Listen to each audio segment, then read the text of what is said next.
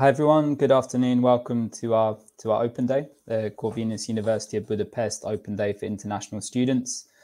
Thank you for joining us. It could be afternoon. I said good afternoon. Of course, we have people from all over the world joining us today. So for some of you, it could be good evening or good morning. But we're very happy to have you here. So let me start. I have some slides to share with you. First of all, I'm just going to introduce what we've got planned for today and tell you about some of the speakers. First of all, me. I'm the first speaker. So you may have received an email from me before, or you may have heard of me or got some communications if you've done some previous webinars that we've held. My name is Matt. I'm the Director of International Student Recruitment and Admissions here at Corvinus University of Budapest. I really love my job. It's great to work with lots of international students like you. It's really fantastic when we meet somebody at an expo or we engage with them online when they have questions, and then we see you start studying with us in September. So this is always a thrill for me. I've done this job here at Corvinus for almost 2 years. It's my second year now. I arrived in September 2020.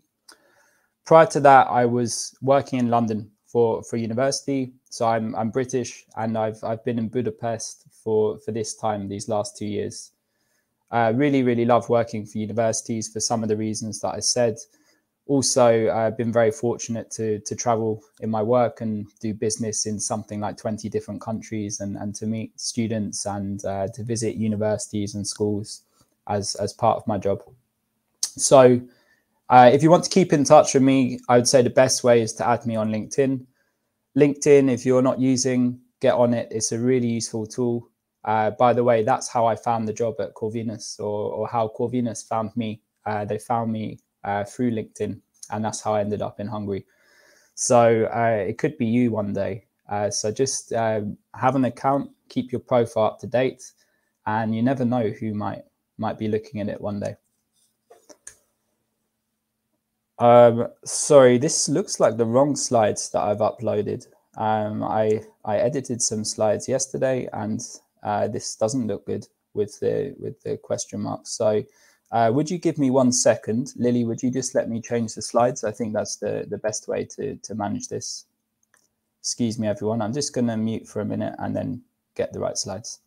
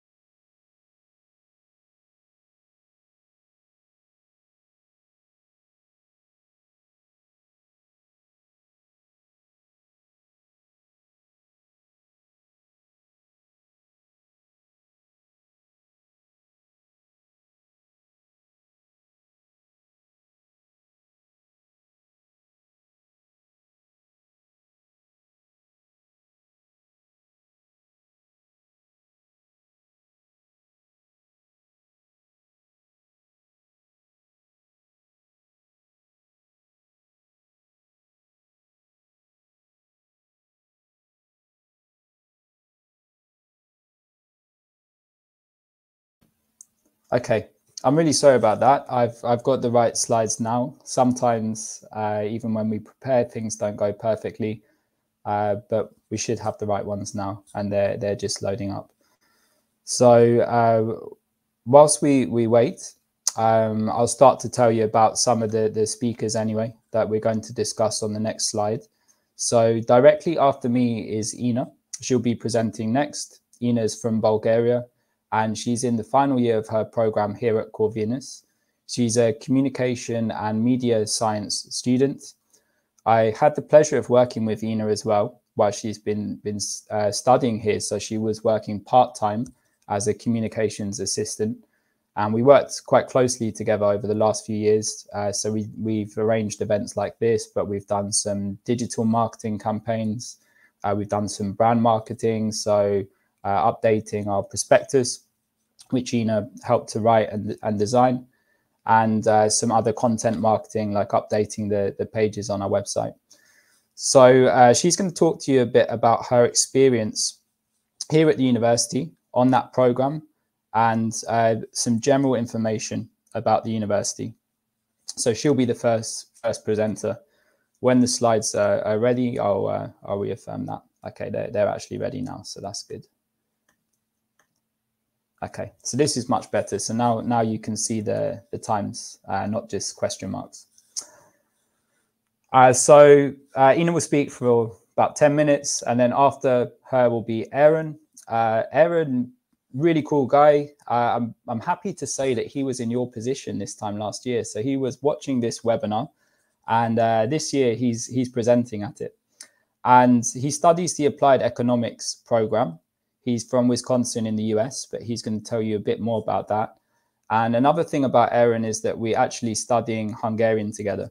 So we sit in the front row of every class, Aaron and I, and we're practicing and learning Hungarian together. And it's good fun. I enjoy studying with him. He's a really smart guy. Ian is very smart as well. So we've got two of our top students to meet with you today. And I think you'll be interested in what they have to say.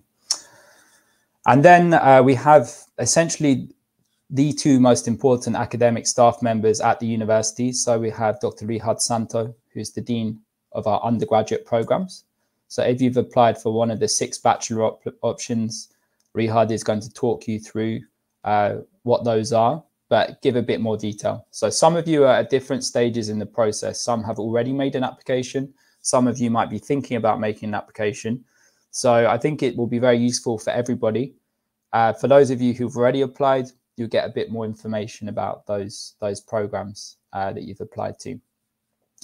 And then after Richard, if we go to schedule around 2:45, Dr. Helba Habish will present. She's the Dean of Graduate Programs. So if you've applied to an MA or MSc, one of these programs, she's the lead of all the academic staff who are leading them.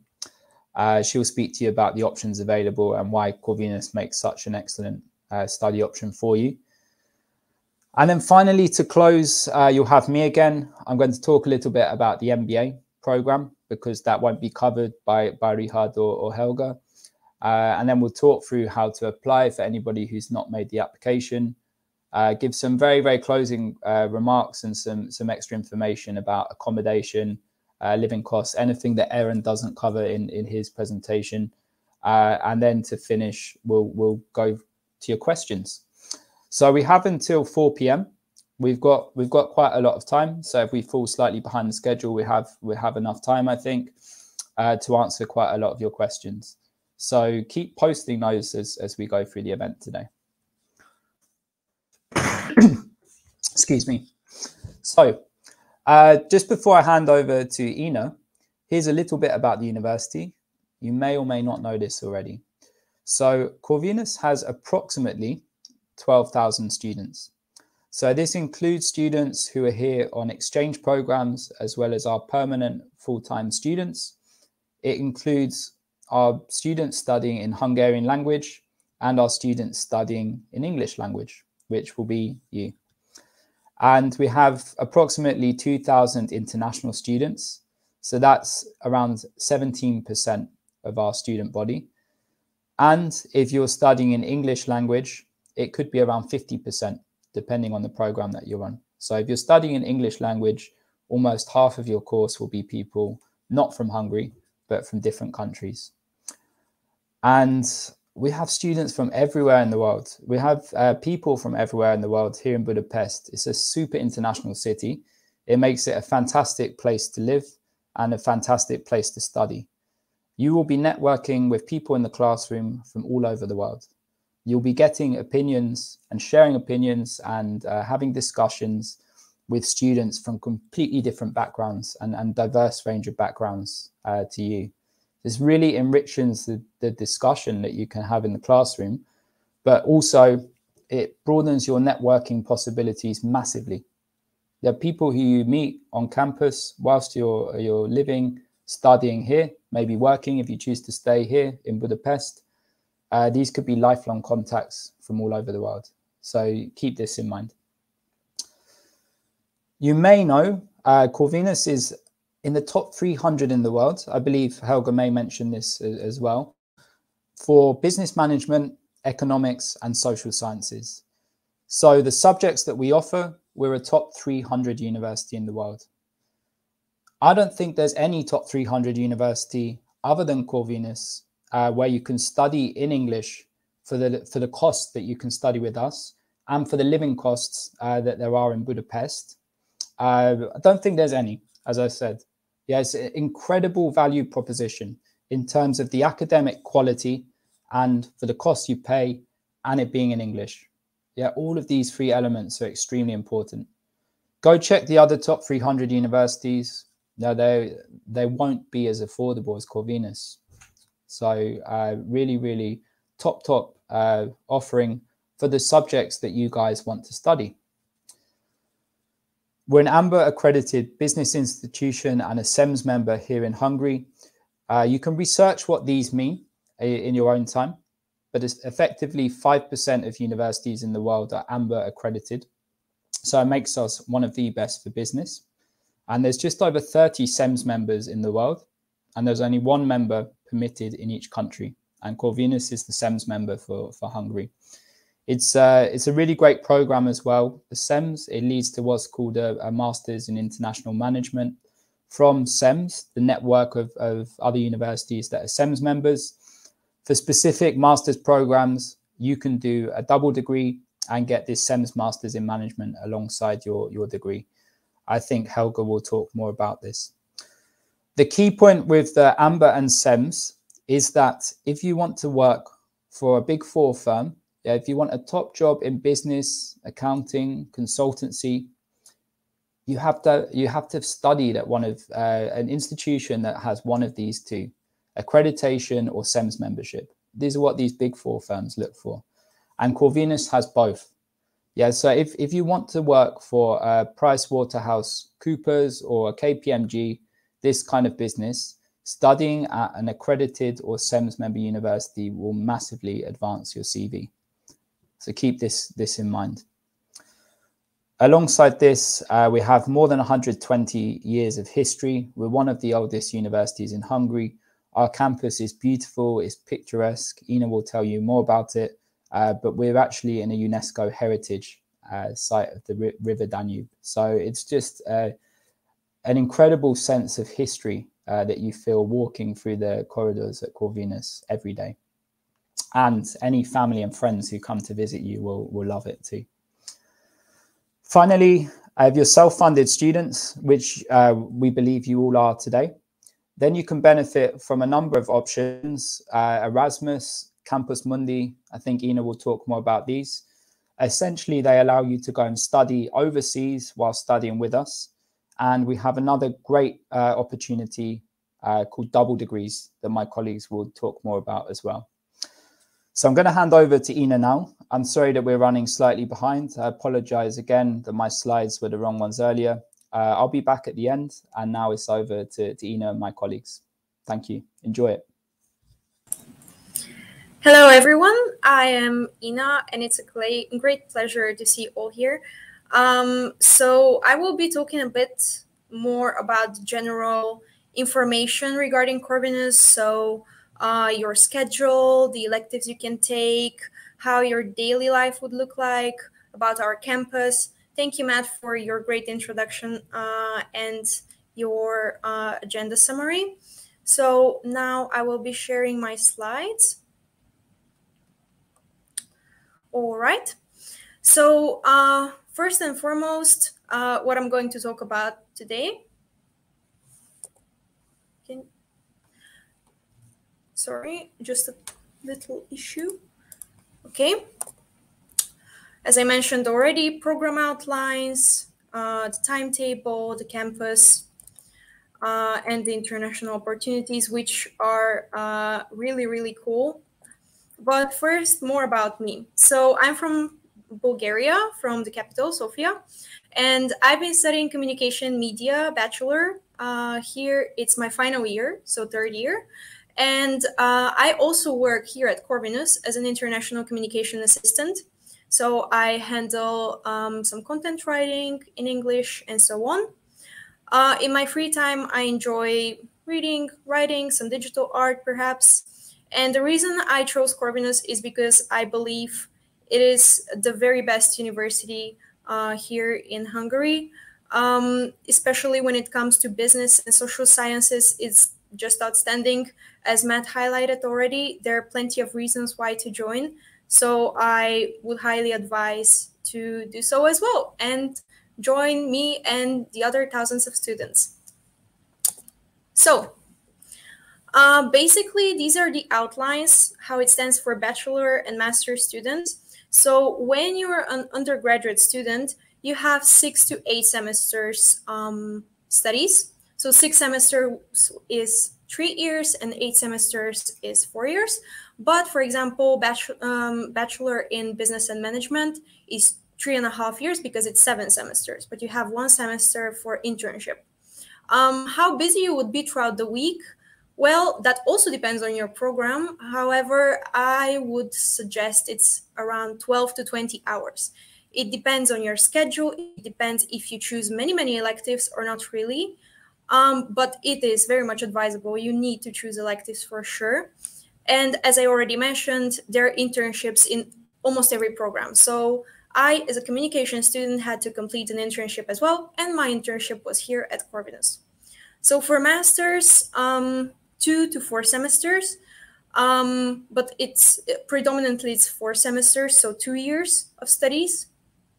And also the master students are studying around 10 to 18 hours per week, depending on their schedule. But of course, we have some programs that are slightly more flexible in terms of working students. So if you would like to have a full-time job beside your studies as a master student, that is completely possible for some programs. And also there are internships included in those as well. So the schedule is very much flexible. We have this basically platform called Neptune where you can build your schedule. And for most subjects, you would get maybe 2 to 3 options of lectures and seminars where you could place them. So for example, if a morning seminar is not working well for you, you could place it in the afternoon if there is such a possibility. Also, there are 2 types of studies. So the lectures and the seminars. Lectures are non-compulsory, seminars are compulsory, are in smaller groups, and that's where you will do most of the practical work. So these are really important, crucial for your studies. You need to attend all of them. About sport and languages, basically you can choose more than, I think there are more than 5 language options that you can choose. Of course, Hungarian, but there are others like Chinese, Arabic, Russian, German. So as long as you would like to study a language for 3 semesters in a row, you could study a language for free at the university. After then, if you would like to continue to the advanced levels, there is a tiny fee, but it's really small, very student-friendly, so no worries about that. The sport, in the first year, you have to do compulsory sport. So there's football, there are some things like Zumba, so a bit more fun, energetic, but you could just do gym. That's as peculiar as it sounds. And yeah, the electives, really important because they are very interesting for the most part. For example, this semester I took a really cool one. It's called Business Startups and Enterprise, and it was amazing. So highly recommend to choose electives throughout your studies. So these are our buildings. They're right next to each other. So don't worry, you don't have to travel between the 3 of them. They're literally 1 minute in proximity to each other. The first one is the C building. It's the newest one actually, and that's where I have most of my lectures, but a lot of students would tell you they have their lectures in building E, which is the oldest and I would say the most beautiful one out of the 3. It's incredibly beautiful, very big. I got lost like twice in my first week of my studies, so it was fun, definitely.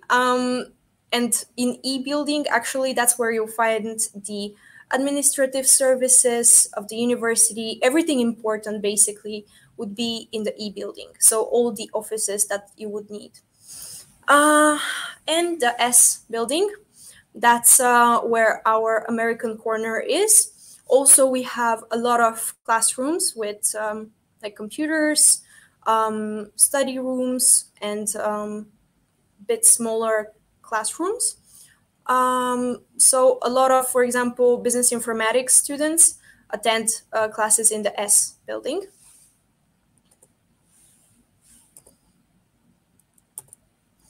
So, as I already mentioned, we have both classrooms and lecture halls. They all vary in size. We have classrooms from 15 up to 50 students. So you could study in bigger or smaller groups. For example, my class is 40 people. So we usually go for a bit bigger classroom. But when we have class which has to be a bit more, how to say, practical, we have to be in smaller groups, we go for a smaller classroom. And the lecture halls, there are few lecture halls, and one of them is as big, how to say, so big that it can fit up to 500 students. So it is quite big. A bit of cool perks here at the university that I really love. We have this great FinLab. It has 12 Bloomberg terminals. Finance students and economics students spend a lot of time there, but I did have a few classes there as well. And it's absolutely great, the feeling of sitting there and doing those really adult things, you know. And we have the library. Actually, it's owning around 400,000 books, dissertations, manuscripts. You can find anything there. You can request a book online too, and there is an enormous study space, where you can sit down and just study in full silence. I usually spend my entire days prior to exams there, as sad as it sounds.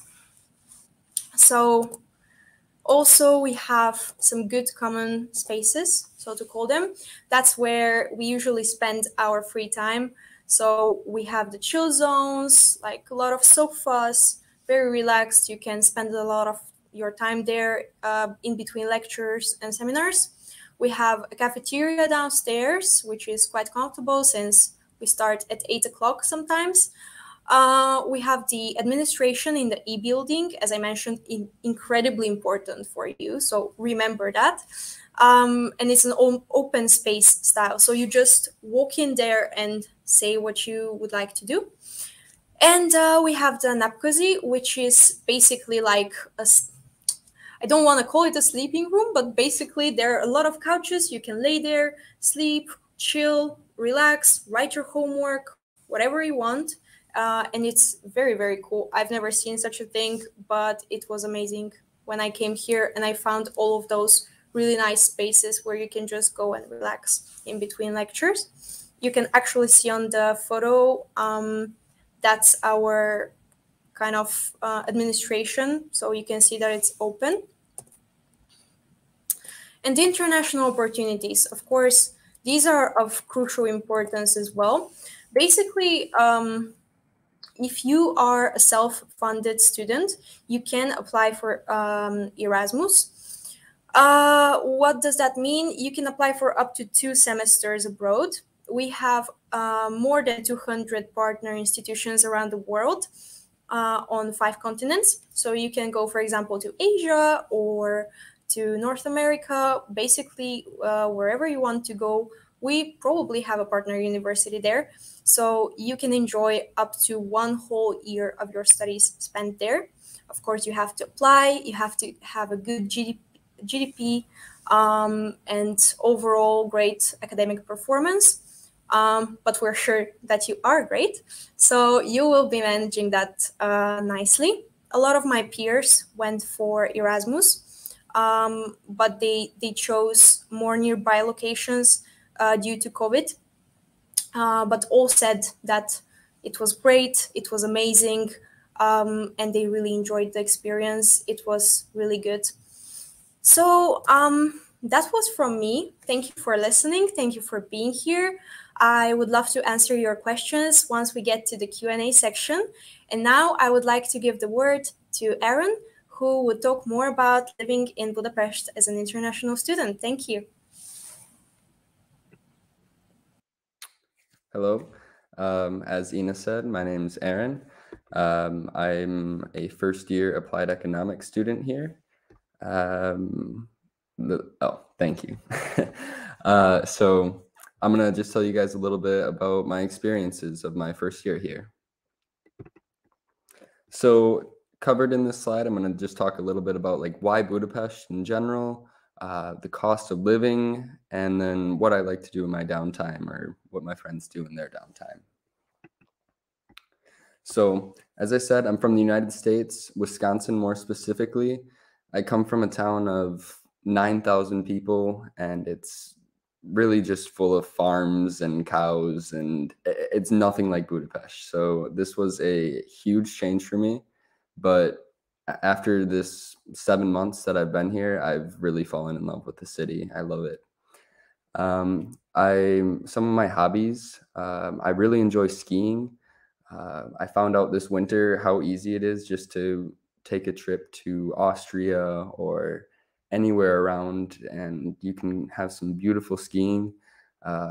If it's the summer, I just enjoy being outside hiking, which even though Budapest is a large city, you can still find plenty of places for outdoor activities, and that's some of my favorite things to do. Why did I choose Corvinus specifically? I already kind of had it in my head that I wanted to move to Hungary, but then I had to decide what school am I going to go to. And as Matt highlighted earlier, it's one of the top business schools in Hungary. So many international students. They have excellent study abroad opportunities and student societies. For example, just a couple weeks ago, I joined a club. It's called International Investment Club, and it's made specifically for international students. And it's really just great to meet people from all over the world with these different perspectives and different walks of life. I feel like I learn just as much from meeting new people as I do from the classes themselves. So why Budapest for you, or for anyone in general?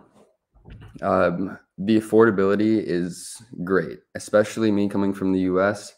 I was just amazed at how cheap everything was here. I mean, when we go out to eat for lunch, we can get a whole meal for like $3 or I don't know, 2 or 3 euros. It's really great. The accommodation is also pretty reasonable.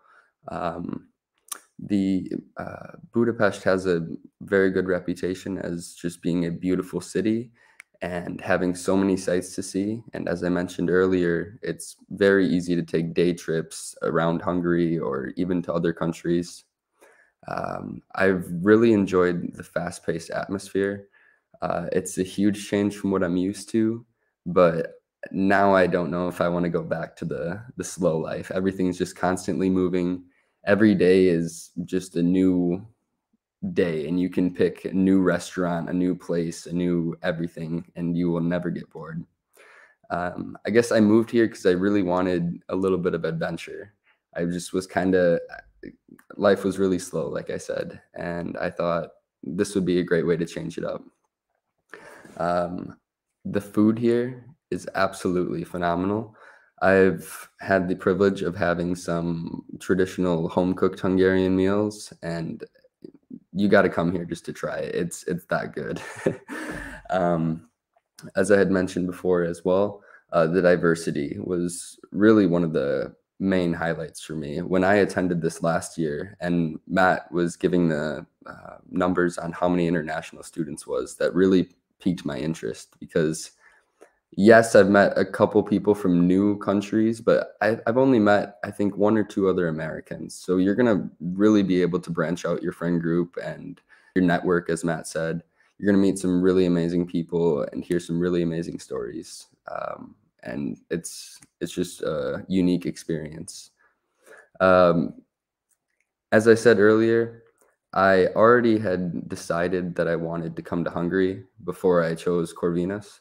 That would be due to personal reasons. The lovely lady in the bottom right picture was doing a foreign exchange in Wisconsin. And that was kind of how I got the idea to come here after. And after doing my research, I mean, for me, the choice was clear. There was no other school that would fit my needs or my ambitions as well as Corvinus. So that was my journey on how I got here. So how much does it cost to live in Budapest? These are some rough estimates given collectively. For rent, if you're looking at the dorms, those are 120 to 220 euros a month. That I do know that the dorms do fill up rather fast. So if that's something you're interested in, I would recommend looking into it as soon as possible. You have the option for a shared apartment or a studio. The shared will obviously be a little cheaper, looking at 200 to 350 euros. But if you want a studio, 300 to 450 euros is pretty standard. If you're trying to go super fancy, these prices can be a lot more, but you can definitely find something very nice for these. Food usually costs me about 40 to 60 euros a week. That's even with the eating out every once in a while. Like I said, the food is very cheap, and if you plan your grocery shopping accordingly, you should have no problem staying under 40 to 60. The transportation, as a student, you can buy a monthly pass for 950 euros a month,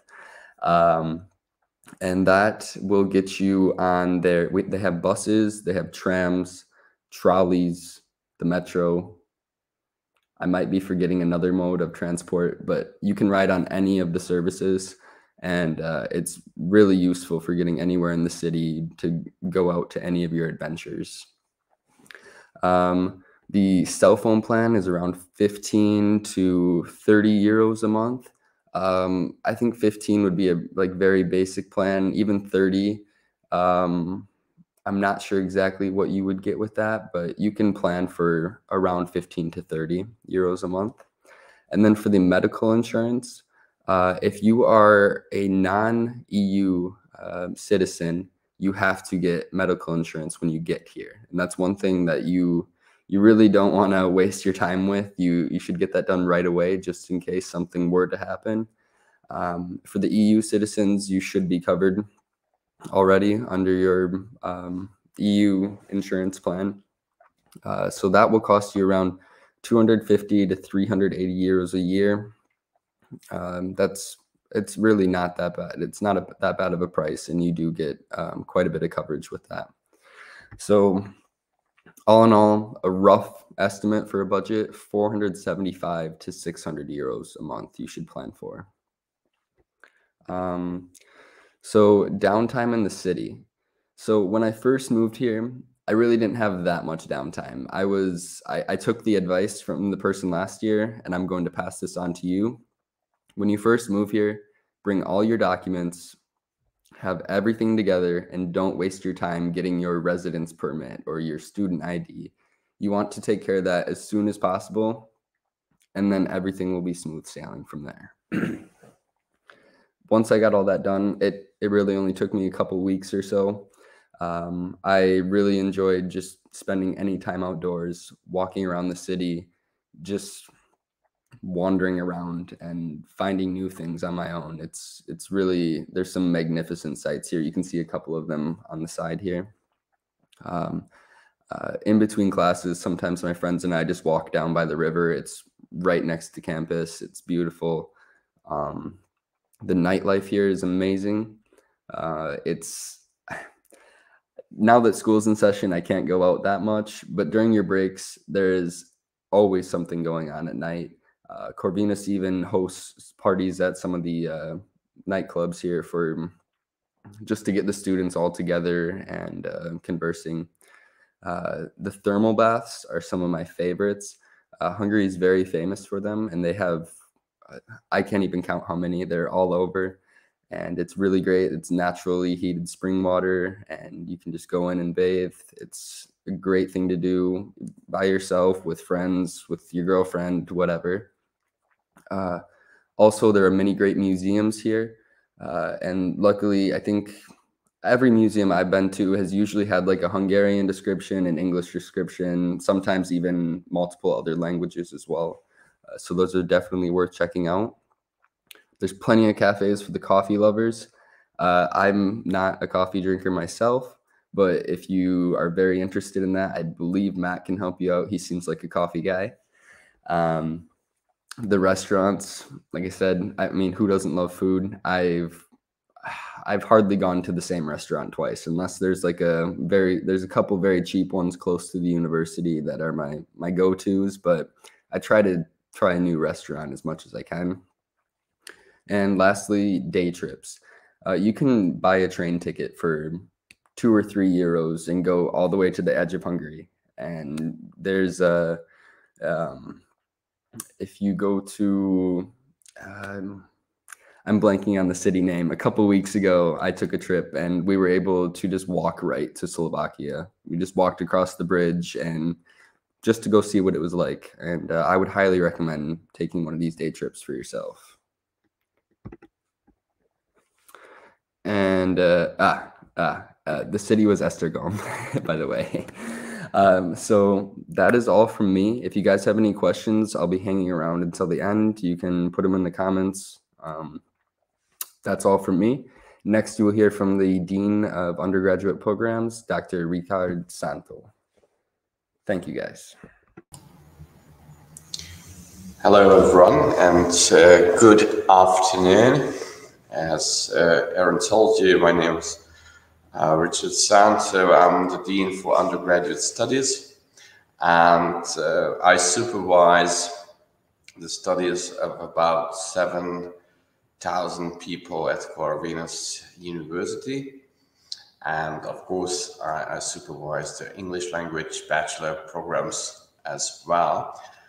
And let me show you some highlights about these bachelor programs, and I try to convince you today why I believe that it's good to study at Corvinus at undergraduate level. First of all, I collected some basic principles or some basic reasons why I think Corvinus is a good choice to study at bachelor level. It's definitely an internationally renowned degree. Corvinus has some accreditations, as Matt told you at the beginning. Some programs specifically has accreditations as well. For example, the Business and Management undergraduate program has a so-called EFMD accreditation. And if you say Corvinus in the world, especially in Europe, but I think in many other places, this is a name that says something. In the last couple of years, we put great emphasis on the renewal of our programs, and we decided to shape our programs that they would provide a general knowledge at undergraduate level, and you get the big picture during the bachelor years.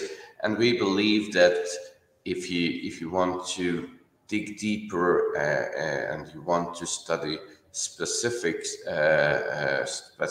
fields, then you can go to master programs, for example. And we believe that even for business students, it's important to study economics and also social sciences. So these three areas are, of course, to a different extent, but they are part of all programs that we provide. The second reason, what I would like to highlight, is that we have many specializations in our undergraduate programs. almost all of them have 2, 3, or even more specializations, because we believe that beyond giving a general knowledge on the field, we can give you some hints, we can give you some idea of what some more specific fields look like, and this is what specializations are about, to give you a flavor about a smaller field that you may be interested. And the beyond specializations, as Ina also told you before, you have plenty of international opportunities. In many programs, we place the so-called mobility windows, so you can go abroad, study for a semester or a whole year, and you can come back, and your courses that you did abroad, they can be accredited into your original Corvinus program. And lastly, what is important in my view, that beyond the professional knowledge, we put very serious emphasis on soft skills. Today, no one can live without soft skills in the business world, or if you study social sciences, the same goes. Soft skills are musts, and that's why we built in soft skill development into most courses we offer at the university. We have 6 undergraduate programs offered in English. You can see the list. I'm going to talk a little bit about all of them. And as Ina told you, they vary from 6 to 8 semesters, so from 3 years to 4. And business and management is somewhere in the middle. It's 3.5 years long. The first 3 are business and economics related. The last 3 are from social sciences. So let me introduce a little bit all of them. The first one is applied economics. This is the course that Aaron took, and this is the program that is about economics. And in the last year of this program, you can learn about some applications where you can basically apply what you've learned in the first 2 years. And if you are interested how economy works, what are the underlying processes, if you want to understand the concept of GDP, monetary-based, budget deficit, inflation, you can come to Corvinus, to this program. And of course, if you want to make analysis, you have to be you have to like mathematics, because mathematics skills will be needed in this program. But you will get very good analytical skills at the end of this program. When Ina introduced the international opportunities, she was talking about double degree options. The applied economics program has a double degree option. We have a partnership with Bamberg University in Germany. And if you take this option, you can study 1 year in Germany with students from that university. And when you come back at the end, you will get 2 diplomas, not just the diploma of Corvinus, but the diploma of the Bamberg University. So I think it's a great opportunity. Basically, in the same 3 year, you can get 2 diplomas instead of 1.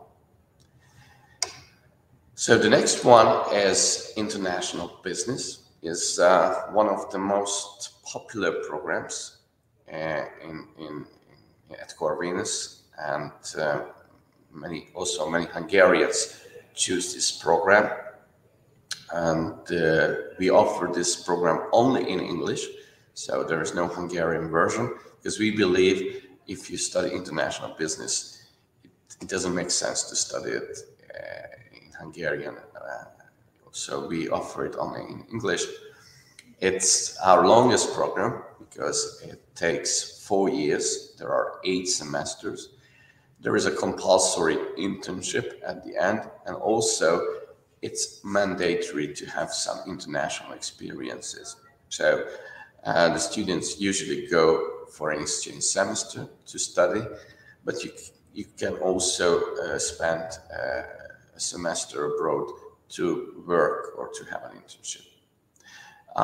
We have plenty of partners, and they happily accept international business students. If you want to have an international career, I recommend this option.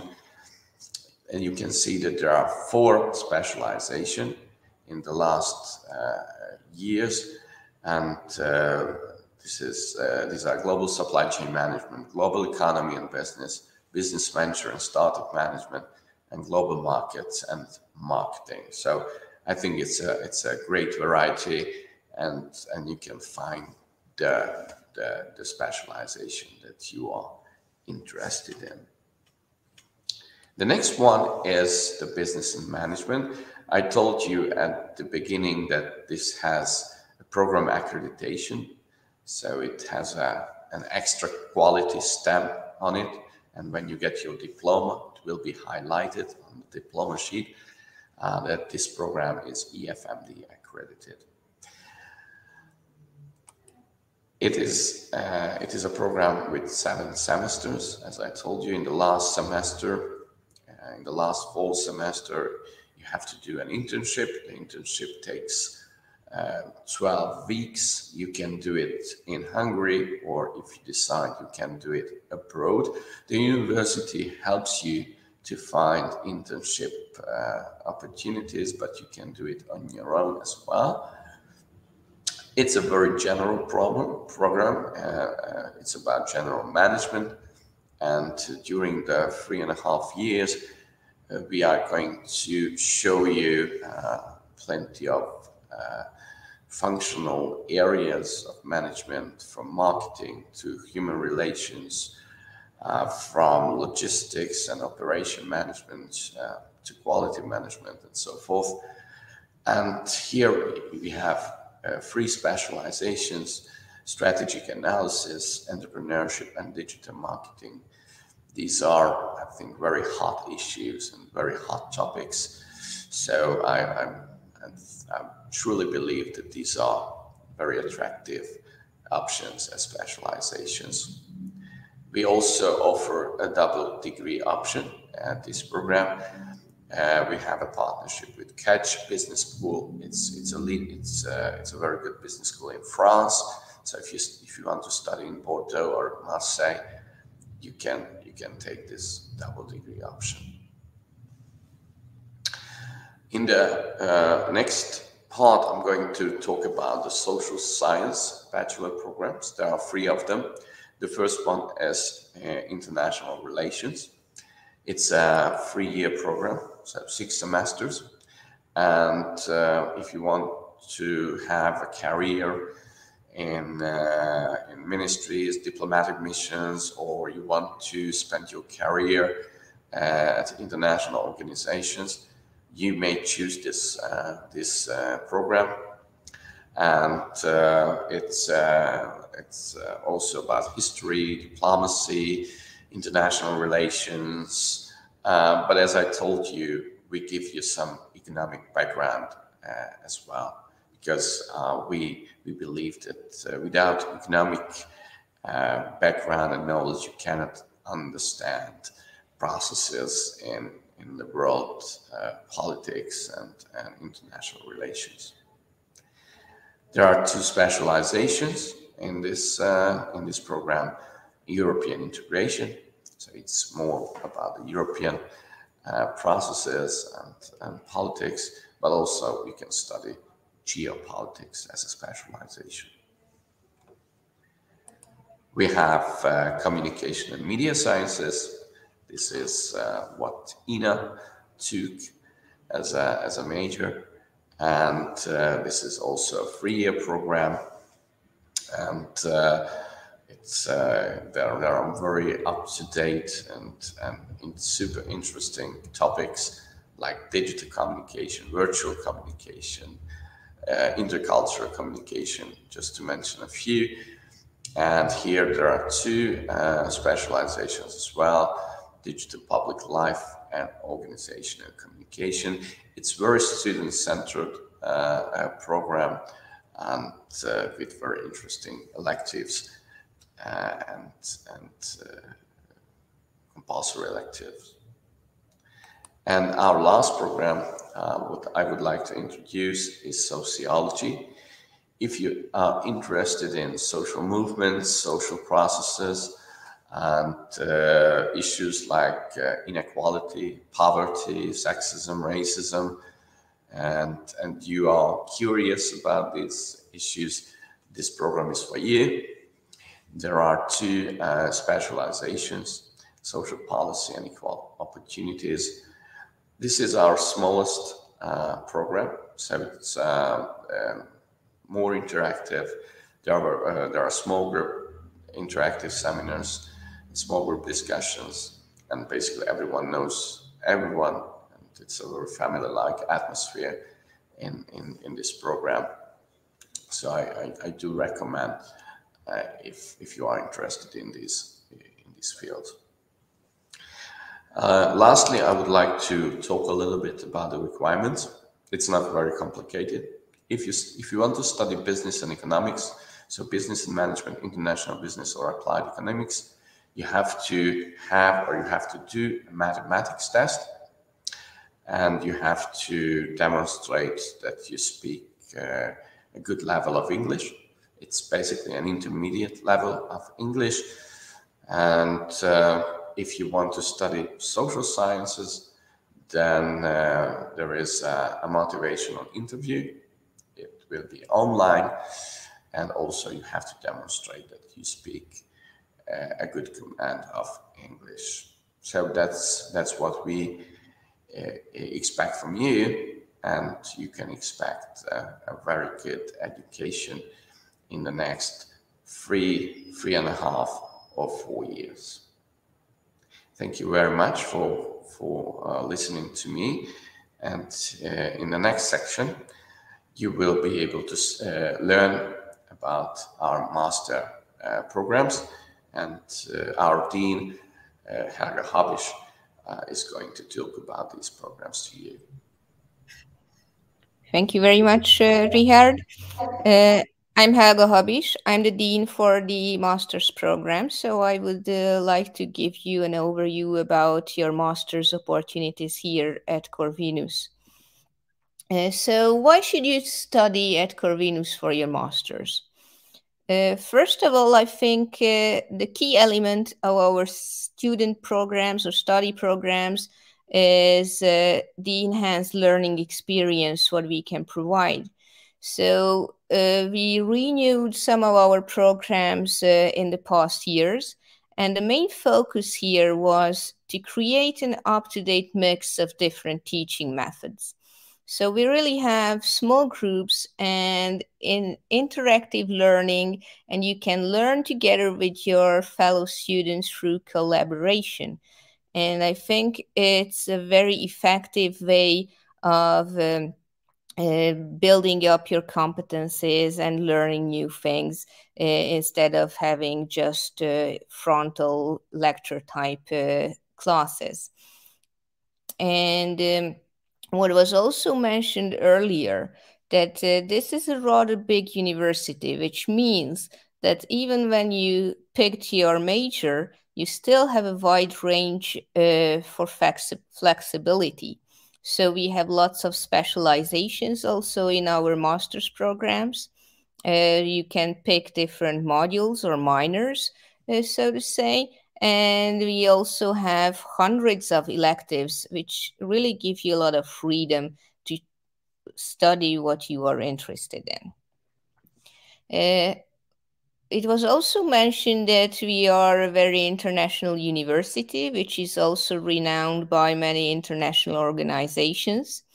One of the most important ones in the masters is, of course, the SAMS, which is really a global network of business universities and companies. So it also gives you a chance to study in the top universities in the world and get the SAMS degree from those universities, but it also gives you a chance to work for really big multinational companies and do your internships together with the SAMS program with that companies. Okay, we also have international accreditations for many of our programs, which means that it really increases the value of the degree you would get from us. These things mean that we really use state-of-the-art methods, materials, and the knowledge you get here is really accepted worldwide. So I think it's very important to know that. And since we are a member of many of these alliances, we are constantly in contact with key employers and scholars and researchers all over the world. So you really get state-of-the-art knowledge here. Let me briefly show you an overview of our master's portfolio. We have 6 programs in economics and business. We have 1 in informatics, which is business informatics. We have 3 programs in social sciences and 2 in policy. So I would like to walk you through a bit of these groups of programs. I don't want to go into details about each and any of them, but if you're interested in any of those, you can obviously ask any questions in the Q&A part, and we are very happy to answer those. And of course, I would like to urge you to check them out on our website, where you can see detailed information on the program details and also on how you can apply to them. There are different types of entrance exams for several programs. So it's very important that you would check them out. Okay, so the first one I would like to talk a bit about is the Masters in Business Informatics. I think the special thing about this program is that it really connects the business and the IT side of the world. So many of our graduates from this program say that they are really translating, so to say, the needs of the business side and the IT people in the company, and they make communication smoothly between different departments of a company because they can speak the language of both worlds. So you learn a balanced mixture of business knowledge and IT competencies, and you can easily find a really nice position in top companies if you go through this program. So if you're interested in this field, I would really recommend you to check this out. Okay, the second group of programs in the master's portfolio, and the biggest one, is economics and business. There are many nice options here, I would say. If you are more into mathematics and modeling or data analysis, then economic analysis or finance is the one for you. We have international economy and business, which is a bit of a mix of economics and business. And as the name suggests, it's also one of our most international programs. So here, almost 80% of our students are international, obviously, with a number of Hungarian students as well. Then we have management and leadership, which is new in English. We used to have this program only in Hungarian, but from September on, we offered this one in English as well. This is very special because if you got accepted to this program, you are automatically participating in the SAMS program. So you will get a chance to study in one of the world's best business schools for a semester and get a SAMS degree and participation in that program automatically. So this is management and leadership. I think it's really important that you would check that out. We also have a nice marketing program. There you also have specializations. You can study digital marketing, or you can also do testing of consumer behaviors. So you can either be a more analytical person or a more creative one. All options are in the marketing program as well, because it's also a nice program with many options. And finally, in this group, we have regional and environmental economics, which is again a bit of a mixture of geology. You can learn urban planning and also learn anything you are interested in about climate change and a green economy and sustainability. Again, in this program, there are many options you can choose from. We have two programs in the policy portfolio. The first one is health policy planning and financing, which is obviously about healthcare and all sides of it. You can afterwards work in healthcare, in health administration, in the government, or work for a pharmaceutical company, of course. The other program is public policy and management, which is, as the name suggests, more aimed for government. You can also learn their leadership skills, communication skills, and of course, bit of a law, bit of economics, and social planning, how to evaluate projects, and many important applications in policy making. Okay, and we also have 3 programs in social sciences: communication and media studies, international relations, and sociology. All these 3 programs are very dynamically changing, following the changes in the world. Of course, international relations at this moment could be very interesting, I think. There you can specialize in diplomacy, for instance, or regional studies. Again, many options there. Communications and media studies is something for Ina to go on to, and also for many of you interested in digital communication. And sociology is again a mix of some analytical skills, important methodologies, how to create questionnaires, how to understand changes in society, and how to build a sustainable world around us. So I think these are also some special things that might be interesting for some of you. As it was also mentioned earlier, we have a number of double degree partners, and really many of them are joined with our master's programs. So here's a list of universities in the world that we have a double degree program with.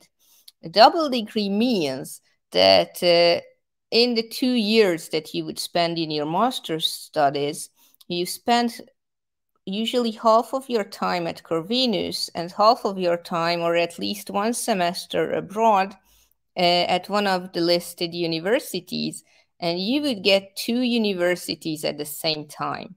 2 degrees, sorry. So you not only get the degree of Corvinus, but you would also get the degree from our partner university. So you get 2 very distinguished degrees at the same time. I think it's also a nice opportunity for many of you. And it's important to know that these programs are really aligned, so You don't have to worry about having your subjects accepted at the home university or in the university abroad, what you usually have with Erasmus or with other exchange programs. Here it is guaranteed that all your studies are accepted at both universities, so you get 2 degrees at the same time. Okay, so this was a quick overview of our master's programs. It's really a long list to choose from, so if you have questions, feel free to go ahead and ask us. So thank you very much for your attention, and I would like to give the floor back to Matt, I guess, to cover the Q&A section of this open day. Thank you. Thanks a lot, Helga. That was great. And thank you to everybody who presented. I thought our students were superb. I knew they would be. I told you, Ina and Aaron are both great. And thank you also to Rihard. It was a very informative presentation.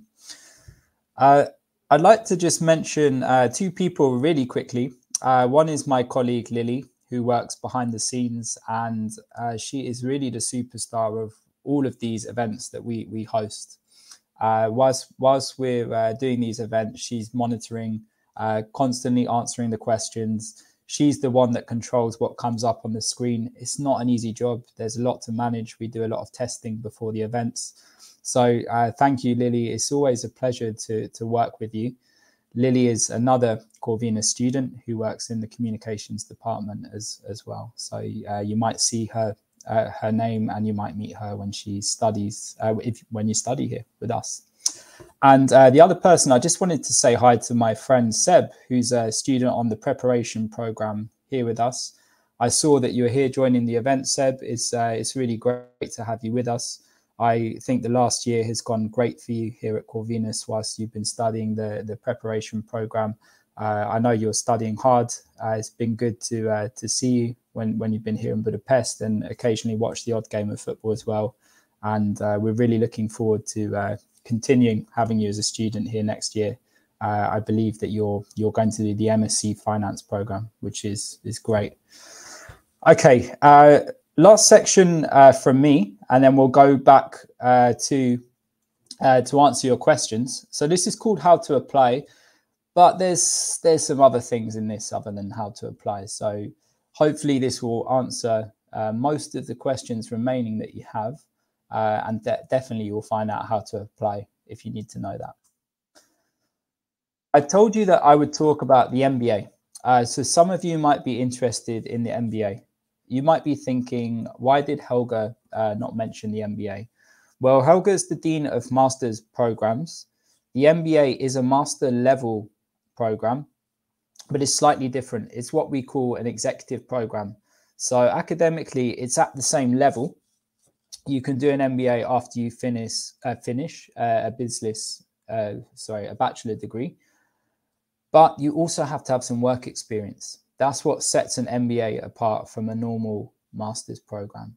So if you don't have the work experience that we talk about, we will talk about on this slide, then think about some of the programs Helga mentioned. If you're interested in a business master, you could do finance, marketing, management and leadership, international economy and business, even the business informatics. Yeah, there's business elements to that.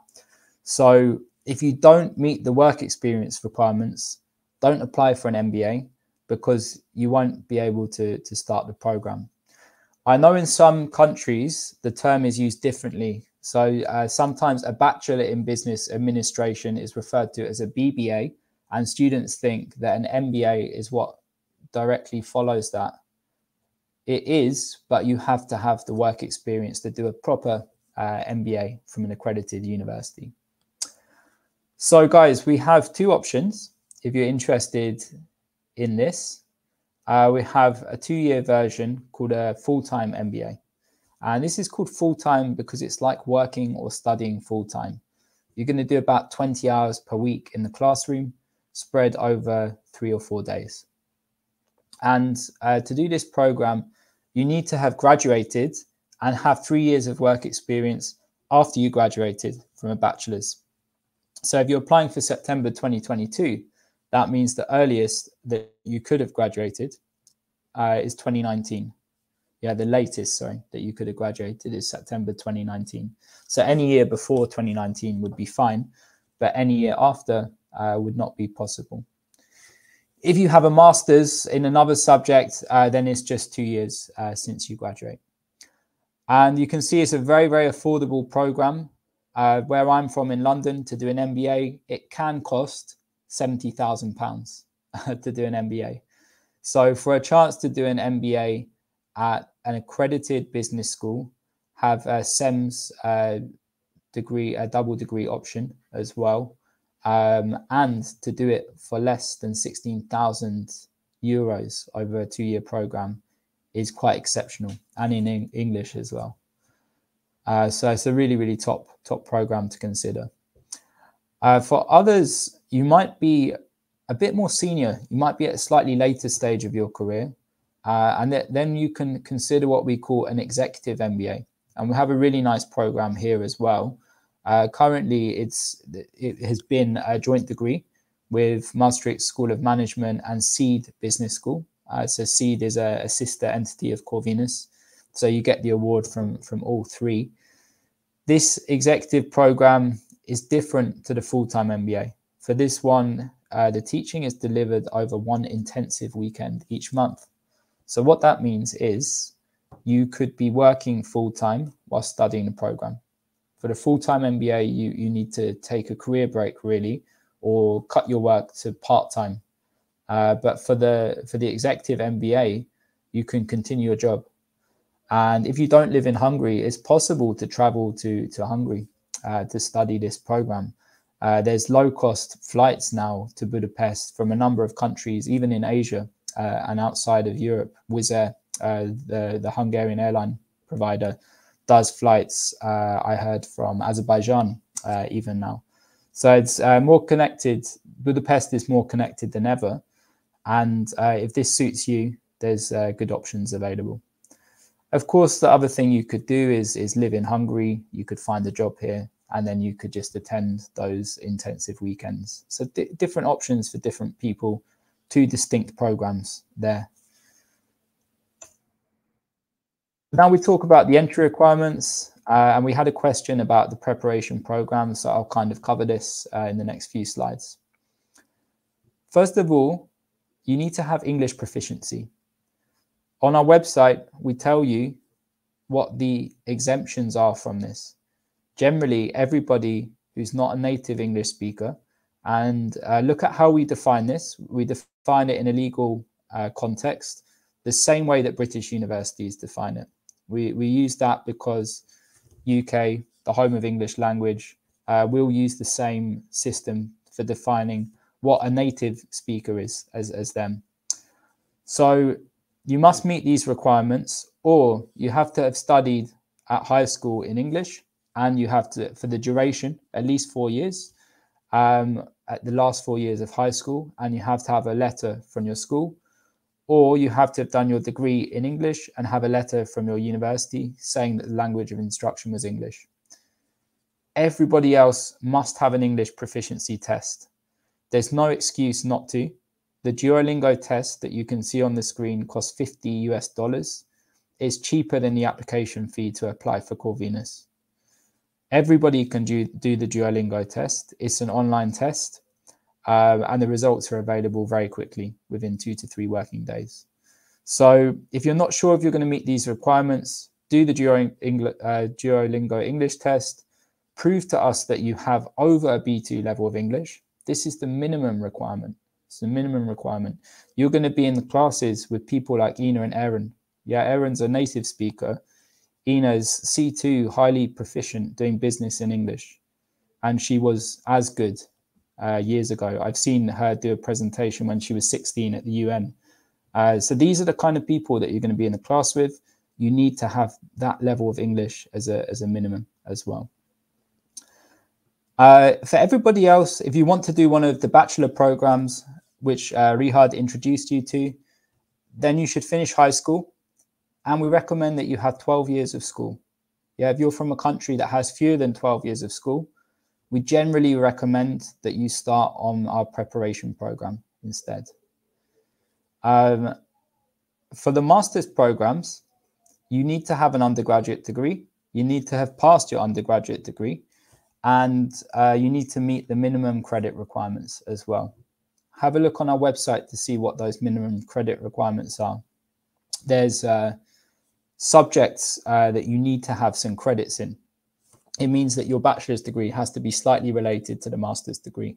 It's not a huge requirement. Normally you need about 30 to 70 ECTS. So this is about half a year of study. So if half a year out of 3 of your bachelor is related to the master's program, generally you're going to meet the requirements. We can help you if you're not sure, but we do give a lot of guidance on our website about these minimum credit requirements. So please check, please read before you apply. If you're still not sure, we'll try to help you. We do get a lot of inquiries, and we really encourage you to be as proactive as you can. University preparation program. If you don't have 12 years of school, if you're under 18, and if your English is below the B2 level, and by the way, not lower than B1. Yeah, if your English is below that, you're not going to be able to improve by a whole IELTS span score in 1 year. Yeah, you need to be a minimum of B1 to do the preparation program. And Budapest is a great city to live in if you speak English well. You can really get by in English. I talk about this a bit later. But you need to have you do need to have good English skills for day-to-day life here. You don't need Hungarian. It's a bonus if you speak good Hungarian. It's fun to learn Hungarian. I enjoy the challenge a lot, and I like trying to speak a little bit now that I can say a few words. But English is really enough for day-to-day life if you've got B2 level and above. So this program is a great option for people that are not ready yet to do a bachelor's degree. Yeah, by not ready, I mean you can't go straight onto a bachelor's degree and start achieving a good GPA. By good, I mean 3 or 4 out of 5. Yeah, top grades. Yeah. If you don't meet these requirements, preparation program is a good place to start. It's going to give you some soft skills. Yeah, Rihad mentioned soft skills in his presentation. What are soft skills? We mean things like analysis, problem solving, presentation, communication, verbal and non-verbal communication. These are all soft skills. Hard skills or technical skills relate to the specific subject that you're studying. Yeah, so if you're an economist, macroeconomics, knowing how to do macroeconomics and how to derive equations, these can be hard skills. These can be technical skills. But your soft skills are the you kind of things that employers look for. Yeah, these kind of presentation, communication, analysis, those kind of skills that I mentioned. So this program will build those up. It will help you a lot as well, just to get used to life in another country as well, living away from your family, being in a different culture, getting used to life in Budapest. It can help you with academic preparation as well.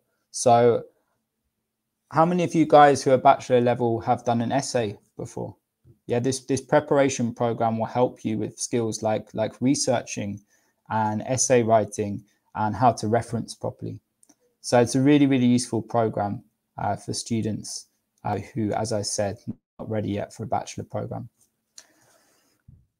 Okay, if you've applied, then you've got these entrance exams to pass.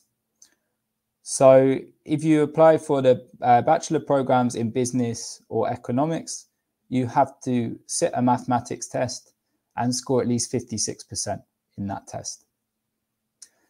If you've applied for one of the social science at bachelor level, then you do an interview. There's good information for all of these entrance exams on our website.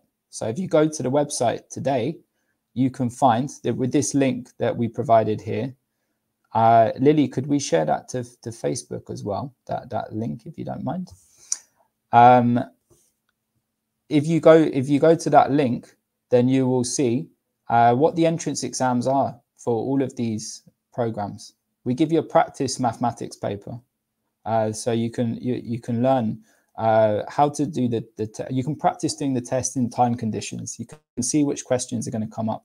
We give you the textbook. We tell you which chapters of the textbook you need to revise. You just need to go by the textbook and prepare. If you need to do an interview, you need to show that you have skills, knowledge, and motivation. We expect you to have read about the program you've applied for. We expect you to know what it's about. Rihad's told you today some good things about all of these programs. So this is the kind of information that you could share at the interview, and think about your future aspirations. Yeah, why you're choosing to study this. Okay, Lily said she'll post the link soon. Thanks a lot, Lily, for that. There's a second link as well, actually. So this is now for the master's programs. It's the equivalent link. So if you're a master's applicant, one of the programs that Helga mentioned, but actually also the MBA will be very similar. Then first of all, you do a competency test. It's kind of like a verbal and non-verbal reasoning test. Let's say like an intelligence IQ type test. After that, for 8 of the programs, there's a written exam, just an essay, really. And then finally, there's an interview. So you'll do an interview straight away if you're an MBA applicant. There's no written exam or competency test. And for anybody that doesn't have to do a written exam, you also go straight for the interview, but after the competency test, if that makes sense. Check the website so you're clear based on what you've applied to, what your pathway is going to be. And the interview is very similar as the one for bachelor level, but we expect you to score higher. We expect you to score 65 minimum for that one. And that's the higher pass mark. So 56 for bachelor, 65 for masters. If you're ready to apply, you can do this today. You're able to apply until the 15th of May. The link is here on the page. It's international-application.uni-corvinus.hu. And it's on the screen. Thank you, Lily. That's even better. There's an application fee of €75. Some of you have done this already, so please bear with us if you've already applied. For those of you who haven't applied yet, key information. You have to pay this €75 fee. Once you've applied and you've uploaded the statutory documentation, for everybody this will be ID or passport. In most cases, that's passport. For European nationals, EU nationals, they can upload their national ID card. And transcripts. Yeah, if you're still studying, you should upload your academic transcript of record, official document from your school showing how your studies are going so far. So if you're in year 12, give us your transcript of record up to year 11. Or if you have it until December 2021, give us your transcripts of record for until then. So you should upload this at the application stage, at the very start of the application stage. If you're still, if you finish studying, upload your final transcript, translated into English if it's not in English, and diploma. Upload everything straight away, save yourself time, and then we can start to process the application. For everybody else, it's an in-progress transcript. So we've got the passport or ID, the transcript, academic qualification, and the last thing is the proof of English proficiency. So in nearly all cases, that's one of the certificates that I mentioned, or a letter from your school or university. In a few instances, for native speakers, as we discussed, they can say that they're a native speaker. Obviously, we'll check this, and we will apply our admissions policy. So if our staff tell you need to provide something via email, please listen to them. It's not normally negotiable. They're telling you or suggesting that you provide something to help you in your application so you'll be successful. If you do all of this, then you will be invited for entrance exams. Some people who've applied early will do entrance exams in the next month, in April. For everybody else, you'll do your entrance exams in June, at the start of June. So early June, we'll invite you to do these entrance exams. By the later stages of June, around the 20th, then you could actually have a conditional offer. Conditional offer. So the next stage is that conditional offer. And at that point, you should pay your semester 1 tuition fees. That would effectively reserve your place in the program. The only thing that you need to do is apply for a visa, and you'll have to have your final diploma legalized. Okay, this is this last step. So we wait till July. Normally, for most students, they graduate by that time. And once we have this, once we have these documents from you, then we're going to make an unconditional offer to you. Okay, so that's how it works. Right, bit disjoint going from that slide to this one, but that's with the how to apply section done. Just a few final notes about Corvinus, and then we'll go to the Q&A session. So we still got a bit of time. I hope you guys are all okay to stay with us until 4 p.m. Okay, a degree. You've heard lots of good reasons to study at Corvinus already today. One of the reasons that you choose to study is to invest in your future. This is one of the most important reasons. You're doing a degree because it's going to give you skills, network, and an opportunity to secure a job. Yeah, so the money you pay in a tuition fee, or the emotion and time that you invest to studying or traveling to another country to study, is for that end result. It's not just the sheet of paper, it's everything that you get that goes along with that, and the transformation that you'll see in yourself as a person. You will have exceptional employability prospects if you study at Corvinus. Okay, you can have pretty much better prospects here than you can at any university in this region. And this is the reason why, or these are the reasons why. So Zsoltán Ady, who is the chairman of Corvinus, the foundation that runs the university. By the way, it's a private university. Nearly all the universities in Hungary became privatized within the last 2 years. So that's very normal model here in this country. He's the CEO of one of the largest petroleum companies in this part of Europe called MOL. Huge company. If you're here in Hungary, you won't miss it. It is a multinational as well. My boss, Anthony Radev, I spent some time with him on Monday. We had some visitors from the US, actually, AACSB that we mentioned earlier. We were hosting a visitor from AACSB. It was really good fun. I met with Anthony then. So I see him quite regularly. You guys have direct contact to me. Anthony Radev is one of the most important, influential people in Hungary. He has direct access to the president of this country. So if you're studying with Corvinus, if you know me, I'm one step removed from Anthony. Anthony's one step removed from the top people in this country. He is a key decision maker. And that's how close you'll get being at Corvinus. Okay. Anthony is a director on the boards of Wizz Air, again of MOL. For those of you who like football, and for those of you who don't, still applies. The Hungarian Football Federation, and DSK Bank, which is the Bulgarian subsidiary of OTP. OTP is another huge Hungarian company. You're going to see it if you live here. You're possibly going to bank with them if you live here. I do myself.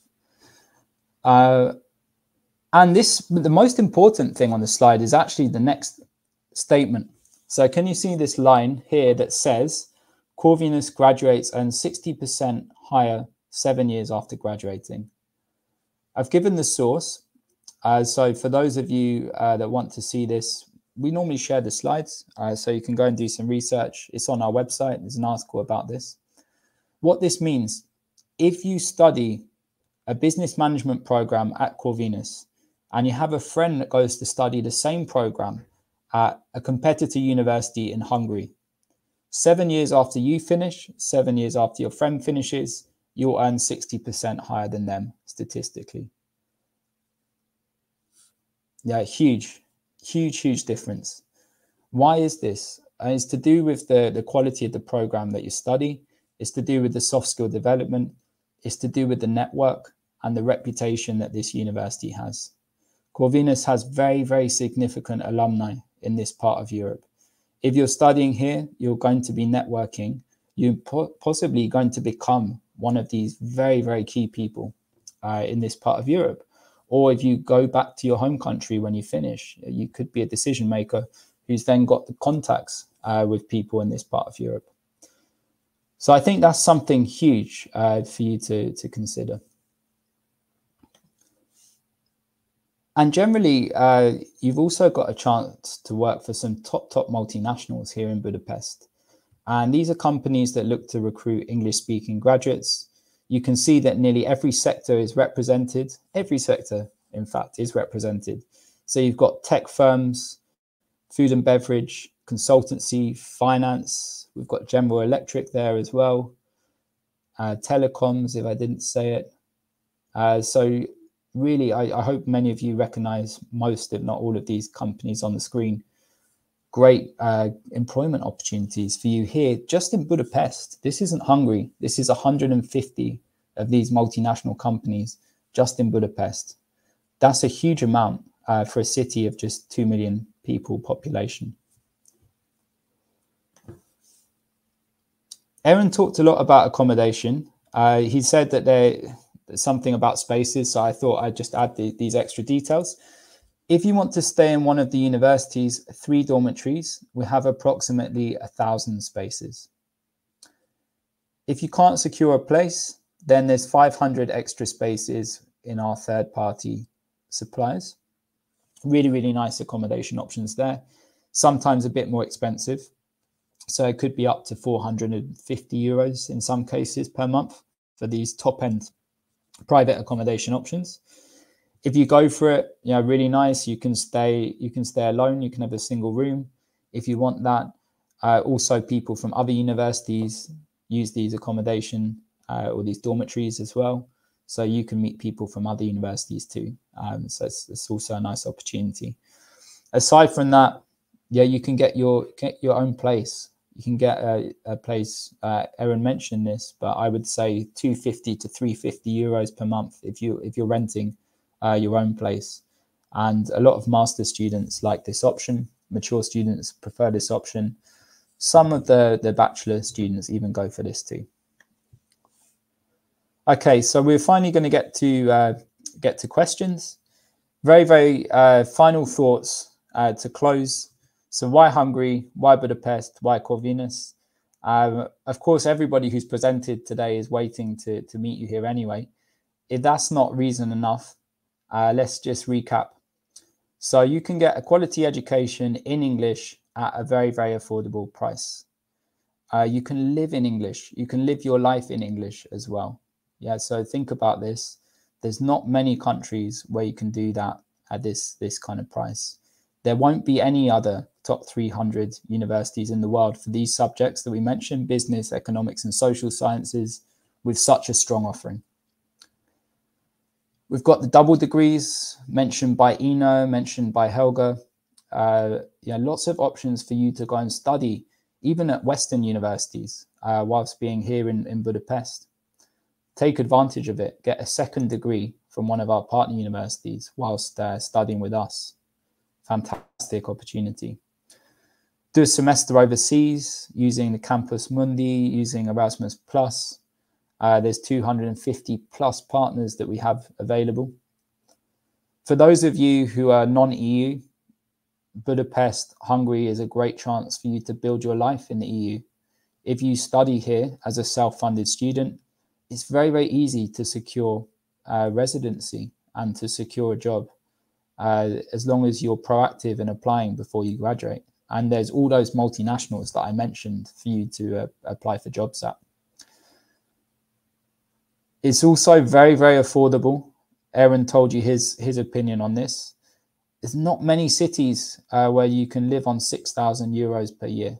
So the package price, if we look at tuition fee plus living cost, for Corvinus, we're talking a maximum of 13K per year. for most of these programs. You can't do that in Western Europe at all. Yeah, I'm from London. The minimum you need for a visa is about 12,000 for 9 months in your bank account. That's what they say is the minimum just to get a visa.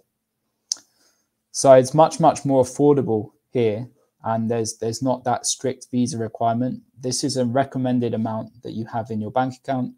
Ina and I, we've looked at the cost before. Erin's looked at the cost today. We think that for about 6,000 euros per year, you can live comfortably in this city. So it's a good figure to keep in mind. All the points that Erin raised, it's just a beautiful place. I've been here for a year and a half, and every day walking to work, I'm taken aback by the beauty of Budapest. It's simply stunning. And it has the benefit of being a big city, but a small city at the same time. So 2 million people, a good enough size, lots of opportunity here, but small enough for you to be able to get everywhere nearly on foot. And there's also a great transport system. So whatever you want is here. Yeah, Erin mentioned that I like coffee. I do like coffee. There's really good coffee shops in Budapest, great restaurants, really good nightlife, museums was mentioned. Yeah, everything you could want a city to have is here. And very international as well. Yeah, how international is Budapest? We have more than 20,000 international students studying in Budapest. We have more than 20 million tourists visiting Budapest each year. And we have all those multinationals with hundreds of thousands of non-Hungarians working there as well. So it's massively international as a city, which is a great thing. It makes it a really pleasant place to live. And it's just great to meet people from all over the world. I love it. And yeah, you can go skiing if you like. This was also mentioned before. Never been myself, but Budapest is really near to lots of capital cities in this part of Europe. So if you're from US or you're from Asia or Latin America or the Middle East, and this is your first time in Europe, use Budapest as a hub to go visit all these neighboring countries. And you'll see how different they are, how similar they are in some ways as well, but you'll really get a chance to enjoy the culture. Okay, so that's it from me, sort of, because we're now going to start answering your questions. We'll finish at 4 o'clock, so we tried to get as many questions in as possible. And I think my colleagues, I think Ina and Erin, for sure are going to rejoin me now as well. Hi guys, welcome back. Hello. Hi. Okay, I'll read the question, shall I, guys? And one of you can answer this one. So is there a single bedroom in Corvinus dorms? Who wants to take that? I can go for that. I don't stay in the dorms, but I have a lot of friends who stay in them, and I believe they fill up too fast for you to get a single room. If you are looking for the single, I would recommend what Matt said about looking for one of those like private accommodations. It might be more expensive, but you can definitely get your own room. Yeah, I actually don't believe there is a single room, especially in the dormitory right next to uni. I think they only have 2, 3, and 4 people rooms. So unfortunately, that's for the one next to us. So we can go to the next one. Thanks. Thanks, Ina. Okay, so Miklos is asking, are the lectures and seminars held fully in person, or are there some hybrid online held courses too? If so, what are the school's policies or rules when it comes to COVID? I'll give a quick answer, and then the students can chip in. I know that Helga also answered this one. I saw on Facebook. At the moment, Miklos, your name looks potentially Hungarian. I don't know if you live here in Budapest. Hungary is pretty open at the moment. Yeah, so you can do anything right now in Budapest. It's safe. So there's not concerns about COVID at the moment. You can enjoy your life. You don't have to wear a mask. There's no vaccine requirements at the moment. Even there's no PCR requirements. So it's very open. And the university is pretty much open at the moment as well and being well attended. Guys, what do you think as students here? What have you noticed? So from my side, what I can tell for sure, yeah, basically, because my program is only 40 people, so that's below, I think the threshold is 60 people. So below 60 people, you can have the seminars and lectures in person. So we all go to the lectures and seminars in person, every single one that is below 60 people, and all of mine are under 60 people. However, I'm pretty sure that some programs have much more than 60 people, which would suggest that they would have to have some lectures perhaps online or in a hybrid mode. Or for example, the classes have to be separated, so there are like less than 60 people in a class. But as of now, there are no masks or any requirements in order to come to uni, so you don't have to necessarily show a vaccination certificate, for example, to enter the university, which I think can be, we wanted it for the library for a while, but now it's all clear. So yeah, currently we are offline, and we very much hope to stay offline because it's best to study that way, but we'll see how it goes with COVID.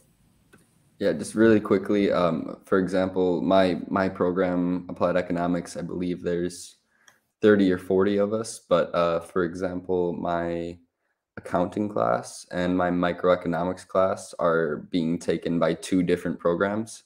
So for those 2 classes, we have our lectures online and the seminars in person. So it'll be a smaller seminar. I don't believe there's any classes that do online seminars, if I'm correct. I haven't had one at least yet, but yeah, like the seminars tend to be smaller in general. Yeah, that's why. Yeah. So, but the lectures are the ones that are usually bigger. Right. Thanks, guys. And Helga said that the university is prepared to change. Yeah, this is the answer. Yeah, so larger lectures held online. So the guys talked about them being in smaller classes or via video, which you can watch whenever you wish. If COVID strikes Hungary again, let's hope it won't. It seems like newer variants of it are less severe anyway. Then the university is prepared for this. So you guys can feel safe and assured here, and you can enjoy your life as well, which is great, because it's been a difficult 2 years for everybody. Okay, let's do the next one, Lily. Walid, are there different dormitories for master students? No, not specifically, Walid. We've talked through the options. There's the 3 university dormitories, and there is the 4 private dormitories. You might find more master's students in some of the private dormitories purely because they can be more expensive. And as a master's student, if you've done some work as well, you might be able to afford the higher fees. So I hope that answers that one. Let's check out the next. Ahmad, can you get accepted with a 5-point IELTS score? No, we said that B2 was the minimum requirement. IELTS 5.5 is only B1. We'd recommend the preparation program if that's your IELTS score, and then you'd be above B2, hopefully within a year of studying that program. Keep studying and consider the prep program. Anton, okay, guys, I saw this one earlier. It's a bit of a difficult question to answer. It's not difficult, but I've got an answer, and then Ina, Erin, if you have anything you want to add, feel free to chip in. So Anton was asking, how does the ongoing situation affect Russian, Ukrainian, Belarusian students? Yeah, so I think we know what Anton's referring to. He's talking about the conflict in Ukraine. Hungary's a neighboring country to Ukraine. So first thing to say is that Budapest is a long way away from where the conflict is. Yeah, so we're talking about thousands of kilometers, or at least 1,000 kilometers, I think. My geography is not so good. But you're a long way away from any issues. I know that students, families who are in different countries sometimes worry about how close they can be, but actually here is pretty safe. So this is a message for everybody. You in Budapest, you'll be very safe. Hungary is a NATO member, Okay, so I don't think there's any possibility of the war spreading to Hungary, because there's this NATO article which can be invoked, which means that every NATO country would have to fight if Hungary was invaded. So it's very, very safe. There's pretty much no chance of that happening. You know, we're really looking at the end of the world if anything worse than that happens. So specifically for students from these countries, yes, we're receiving a lot of inquiries from Russians and Ukrainian students. We have more than 50 students from both of those countries currently studying with Corvinus. The students that are here, they're safe. They're happy here in Budapest. They're staying on their programs. They're living their life here. They're able to carry on living here with all privileges that everybody here has. If you're Russian or Ukrainian, then you can still study with us in September. We don't know how some of these sanctions will affect Russian students. For example, the block on SWIFT. So there could be some challenges paying tuition fees, but we're committed to supporting you in that. Ukrainian students are completely welcome to study here as well. And I believe that if you check the Study in Hungary website, I believe that there could be some opportunities available, some extra scholarships available to Ukrainian students that are coming soon. So if you're Ukrainian or studying in Ukraine, keep an eye on the Study in Hungary website. In April, there could be some additional scholarships available to students from your countries. Yeah, Aaron, go for it. Yeah, so I just wanted to point out also, when this conflict started at the university, we set up like a donation boxes to help out with these students. I don't know what the total raised was, but I know everyone's been very supportive. And I'd also like to point out that I don't think I have any Ukrainian classmates, but I have Russian classmates as well. And I have met a few people from Ukraine, and there's no like animosity between the students or anything. It's not affecting the personal lives as far as them being here. I'm sure that they're going through some struggles with their family and at home, but they're still just talking like people. It doesn't cause any issues between the students. I think that was important to point out. Yeah, I also wanted to add about the boxes that we set up, like a donation spot where we could donate different non-perishable food items and so on. And also actually so Corvinus has an integrated kind of mental health counseling for students. It's available for free to any student at the university.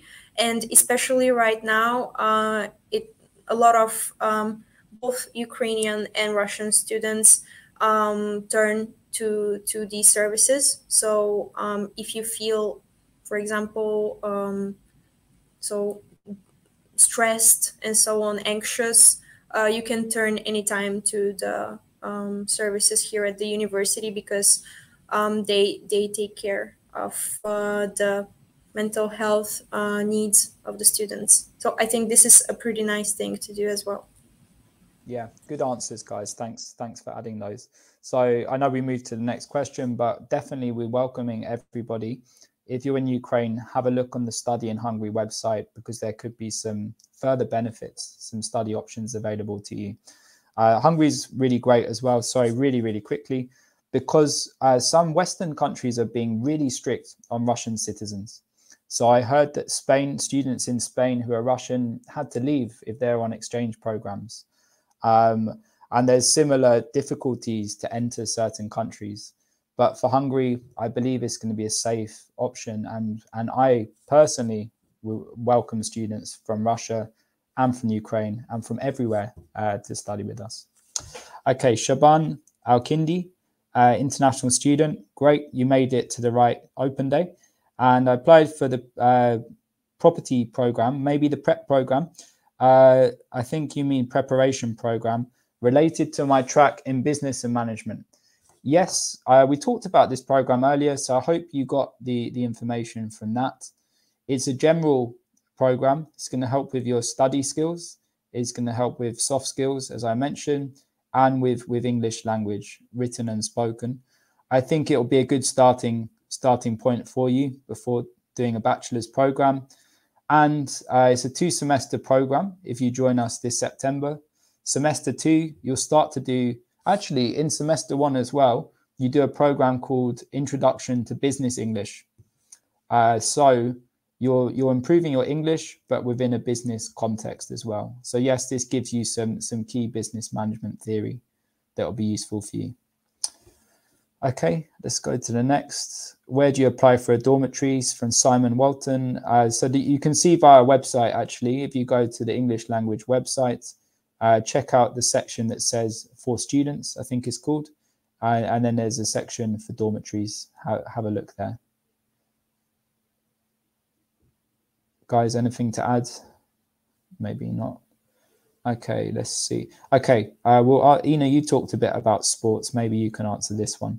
So Benjamin is talking about, for an individual program, can you combine with a sports career?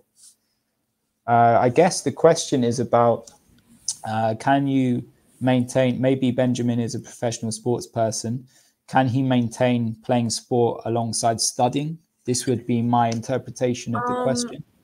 Yeah, it would be my interpretation as well.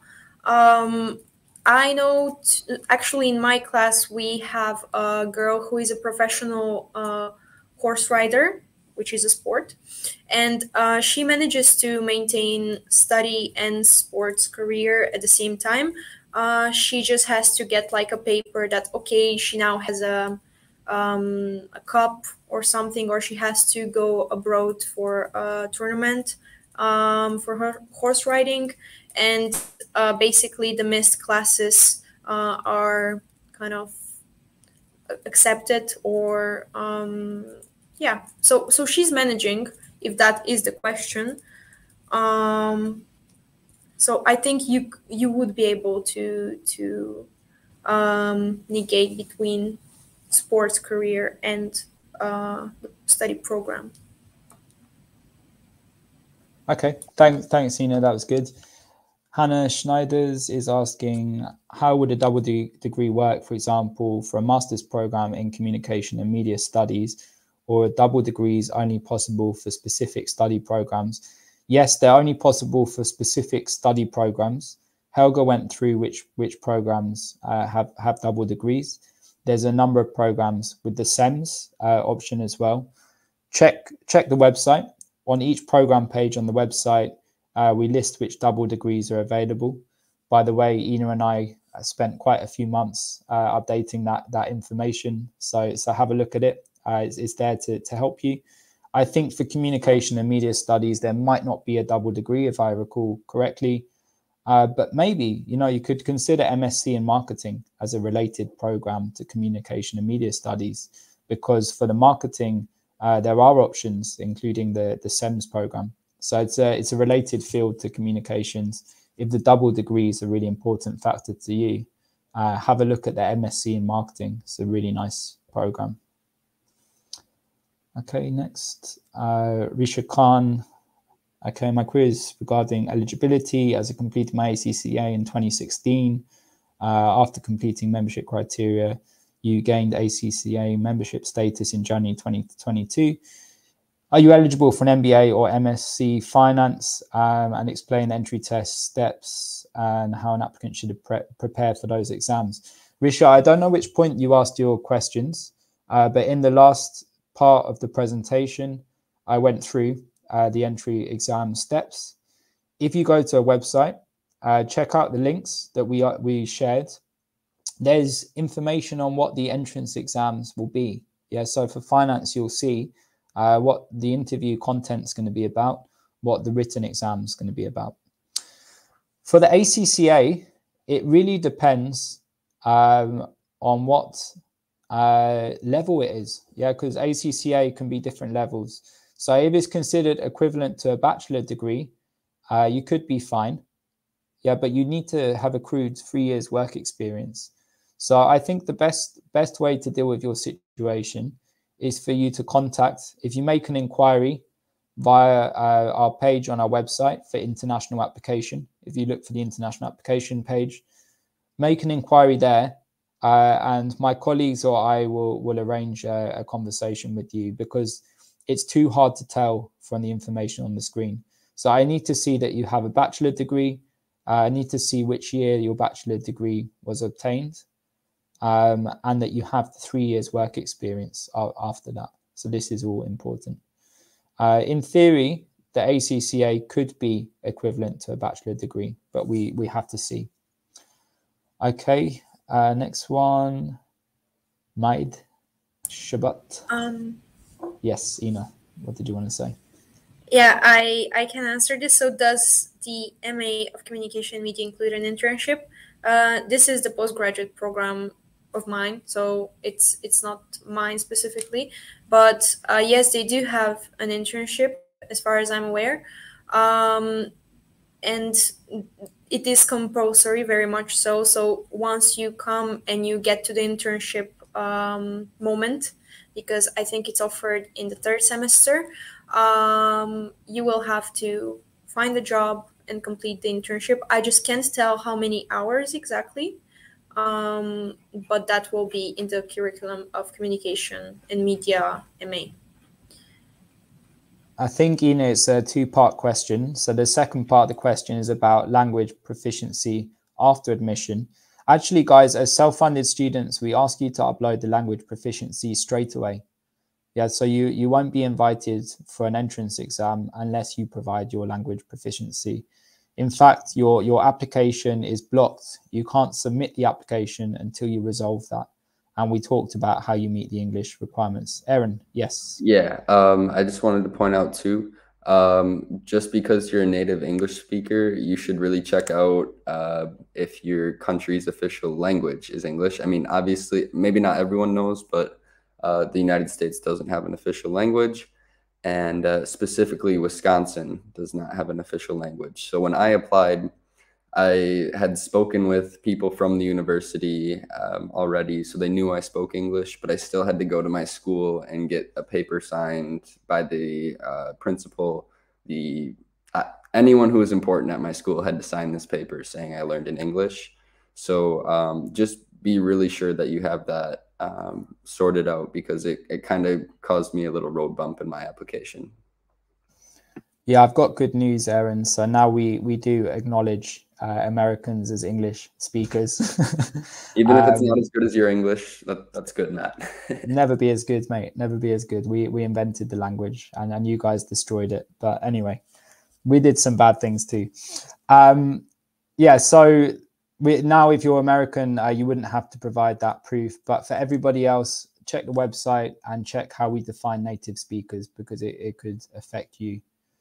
Okay, Walid, let's just check the questions. So for the Masters in Finance, is there a mandatory internship to do during the program? Okay, it's a 3-part question. So Ina mentioned this for the communications program. Check the website, guys. Yeah, if you've got these kind of questions, please check the program pages on the website and download what's called the program specification, because you'll have a detailed outline of the curriculum for every program. So have a look. There's 20 programs available. I remember quite a lot of them, but I don't remember every single one inside out. So there could be internships. I don't know if there's mandatory internship on the MSc Finance. Have a look at that program specification. Sorry to yes. interrupt. I believe there is no internship for the finance program. But you do have to check, because last time I checked was before the start of this academic year. So program leaders are continuously introducing newer and newer methods and new things in the curriculum in general. So just check it out. Go to the study page of finance and see in the program sheet, and that's where you will find it. But I believe there isn't. Yeah, good. Yeah, generally the bachelor programs have compulsory internships. perhaps not the master's programs. The 3 bachelors that do is your program, Ina, the BA Communications, and the 2 business programs do have compulsory internships. There was one more question here about a master's programs preparing students for better work experience later after graduation. Of course, I mean, we've talked today about the practical elements embedded in all of the programs. I hope you grasped an answer to that question by now, and you feel confident in what we've discussed. Are there night classes? No, we don't do evening classes. We deliver generally during the day. There are some later classes, but you should fit the schedule and you should be prepared to study full-time, generally 10 to 20 hours a week for all of our programs. Okay, we can do the next one. Guys, we've now finished the official end, but we're going to carry on answering questions because we saw that there's a lot there. So we'll keep on answering for the moment. So feel free to leave if you got your answers. Thank you. But for everybody else who's got questions still, stay tuned. We're going to get through them all. Liam is asking, IT engineering graduate, can I apply for management and leadership? Potentially, Liam. We need to check your transcripts. We need to see if you meet the minimum credit requirements. For management and leadership, you probably need about 40 ECTS in a business or economics related fields. So have a look on the website, see what it says, have a look on your transcripts and see how your credits line up. Okay. We also have on our application process and application requirements pages, we have what are called credit recognition forms.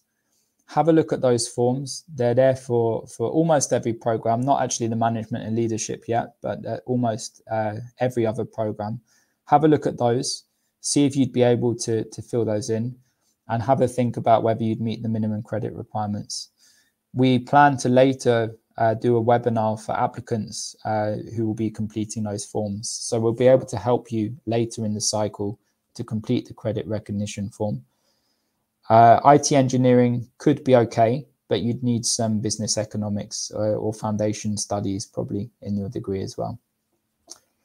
Okay, next question. Okay, we've had a lot of questions about the preparatory program. Aladdin, I hope you got the answer to this one now. We've talked through it. It was on one of my previous slides. Gordon, what kind of mathematics level do you need for the preparation program? There's actually no mathematics requirement, Gordon, for the preparation program. There's only an English language requirement. There's some mathematics. But generally it's focused on the Corvinus mathematics entrance exam, the preparation for the mathematics. Erin, do you want to talk a bit about what you've been studying in year 1 of the applied economics, mathematics-wise? Yeah, I also, I guess before I start, I should say I saw a few questions also about the math exam, which I did not take. But the math that I'm learning now, it's a lot of calculus. Then I get into this semester, I have microeconomics, which is a combination of calculus and economics, statistics, probability theory. So applied economics is definitely a very heavy math focused subject. I would say, yeah, most of my classes are math. I have accounting as well. It really does help to have a strong background. I will say the Hungarians are very diligent in their studies. A lot of times in class, I'll hear, you should remember this from high school. And it's maybe something I'm not an expert in yet, but it's definitely manageable. As long as you have math skills, the problem solving skills, critical thinking, you can work your way through it, definitely. Yeah. I think the point is, if you want to do a bachelor program and you're not sure about mathematics, then maybe the social science options will be better. Yeah, so Ina's studying BA Communications would be a great program, or international relations or sociology. If you want to do business, international business, applied economics, there is some mathematics involved. Yeah, I will say if you do not like math, if you hate math, do not take applied economics. You really have to enjoy math or at least be good at it. I know the international business still has quite a bit of math, but I have heard that it's slightly less rigorous. Yep. Ben's asking about the practice mathematics test. It's available, Ben. It's available for you to download and complete in your own time. I'll try to find your comment when we finish presenting and post the link underneath. I hope that will help for you. Alima, applied for bachelor's degree. Can I still apply for a preparatory program? Yeah, I think you can edit your application if you've used the Dream Apply system. So see if you can do that. If not, Alima, if you want us to change it, get in touch and we'll arrange for you to go for the preparatory program instead. If you don't think you're going to meet the English requirements, I think it's a really, really good place to start. And of course, it will help you to do better on your bachelor degree if you have a year of preparation behind you and you're not dealing with the rigors of moving to a new country and being away from home, because you've already done that for a year. You're focusing just on your studies. So I really recommend the preparatory program. It will help you and anyone get better grades in the future. Hannah again, so for a master's degree, the competency test and oral exam will be in April/May, and then there'll be another entrance exam, or am I wrong? Yeah, it's a bit confusing, Hannah. So for anybody who applied before the 15th of March, all of their entrance exams are in April. If you applied later than 15th of March, all of your entrance exams will be in June. So that's how it works. You're either early bird, which we call it, or a later applicant. If you apply for masters, you have to do the competency test. Everybody will do the competency test. If you applied for one of the 8 programs with a written exam, you'll have to do a written exam. And everybody will have to do an oral, an interview as well. Yeah, so if you didn't apply before the 15th of March, then all of this is going to be in June. I hope that's clear and answers the question. Aileen, if the country I got my undergraduate diploma from doesn't offer apostles, which other legalizations are accepted? Would an authentication work? There are countries where you don't need to do apostle. So first of all, if your country's EU or Lisbon Treaty member, then you don't need to do anything actually. Your diploma is automatically legalized. I can't tell from your name where you're from, so I'm not sure where you'll be from, but that's the first category. The second category is apostle convention. So in that case, you do get the apostle done. And then the third category is not Lisbon, not EU, and not apostle. Then you have to go through the process of legalization of your qualification. And yes, what you call authentication would work in those circumstances. We did put a blog post up about this last year that talks through these different scenarios and what you need to do. We've linked to that in a few places on the website. I'll try to find your comment again after the presentation, and then I'll give you the link to that blog post. I think it should help. Chihiro is asking, are the new students accepted only the dormitory which is far from the university? Well, there's no dormitories really far from the universities, are there, guys? They're all close to the campus, the Corvinus universities. Ina and Aaron, Kanishi is right on campus. Yes, there is one that is further away. There is. However, we are trying to locate students first and foremost nearby. And after that, depending on your application and the evaluation, because in your application for dormitory, you get specific points. And that's how the commission evaluates if they can give you a dormitory, and if yes, which kind of dormitory, and so on. So pretty much they're trying to put as many people as they can in the dormitory that is right next to university. However, we cannot guarantee it because, of course, every year there are a lot of incoming students. Thanks, Ina. And the other point is, I forgot what the other point was. I was going to say something. Might come back to me later. Something about dormitories. It's been 2 hours of work. Okay, Fatima, you don't have a mathematics background, but you've applied for international business economics under the Stipendium Hungaricum scholarship. How can I prepare for the mathematics test? Any tips? I think you've chosen a difficult program, to be honest. Yeah, if you don't have mathematics background, any kind of business economics can be a bit difficult. Having said that, I think the international business has less mathematics than the business management. It's on the website, Fatima. We've put a practice paper up there. We've told you the textbook that you need to get hold of. Have a look. Yeah, I actually sent you an email this week with this information in. So please have a look. Check your junk mail. Every single person whose Stipendium Hungaricum who's been nominated has been sent this information this week. Have a look. The information's all there. Okay, next one. Oh, okay, guys, you answer this and I'll come back to see if I can remember what I was thinking. So is there a film club for filmmakers? Basically, there is a film club, but I think for the most part, like big part of it operates in Hungarian. But I do believe they have maybe a few internationals. And also, in my program, Communications and Media, I also have to study film, motion pictures, and so on. It's part of my curriculum. So if you're, for example, in communications, it will be part of what you're actually studying.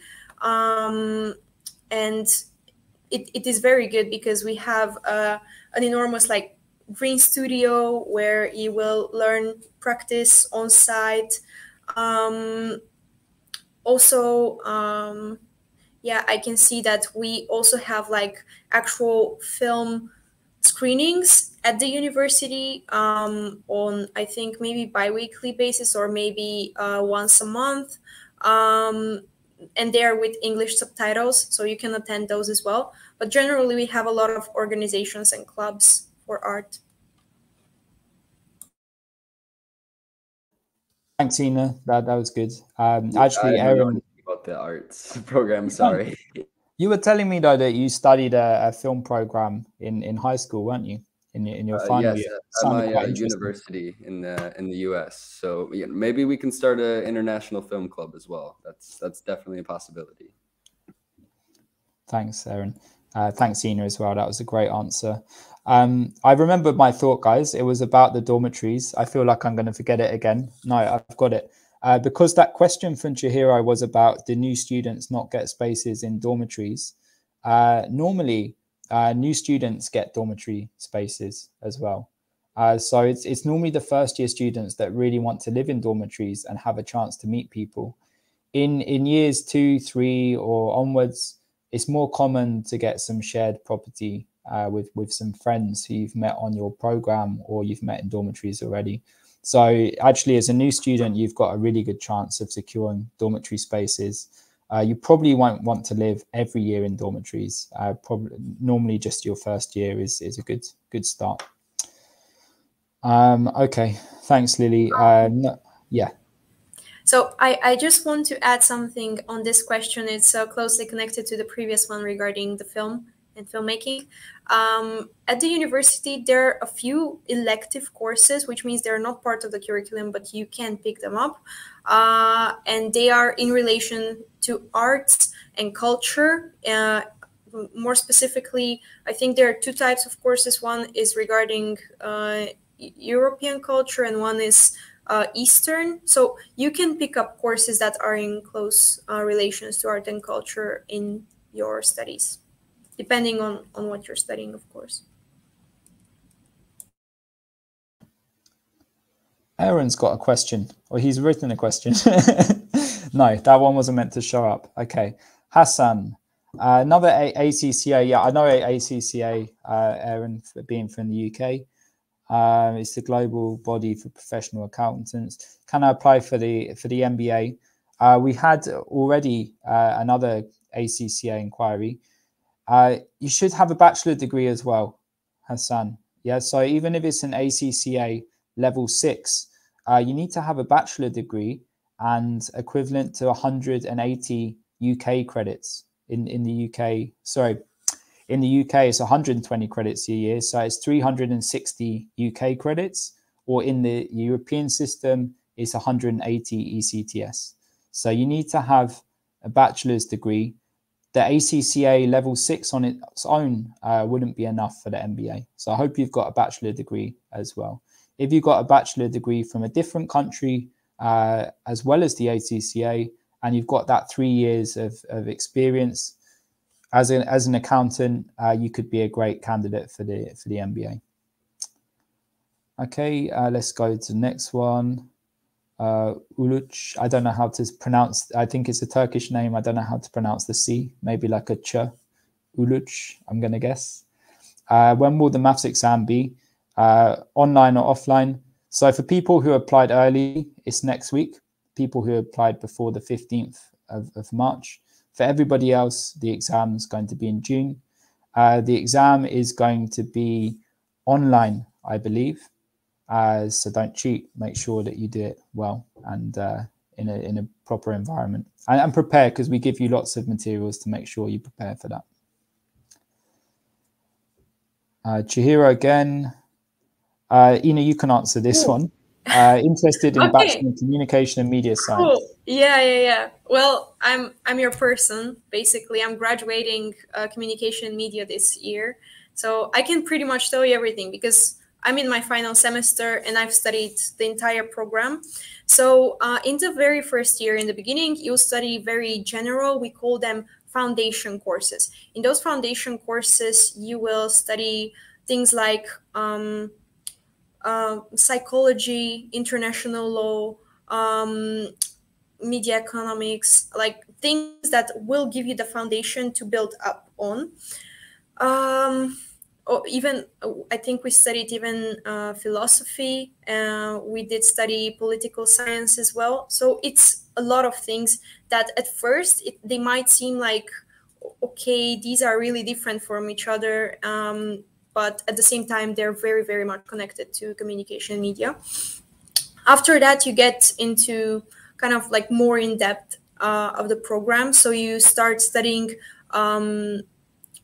program-specific subjects.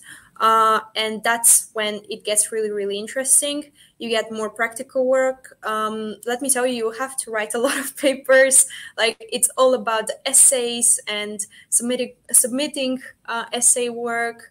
Also, you will have to deal with some case studies.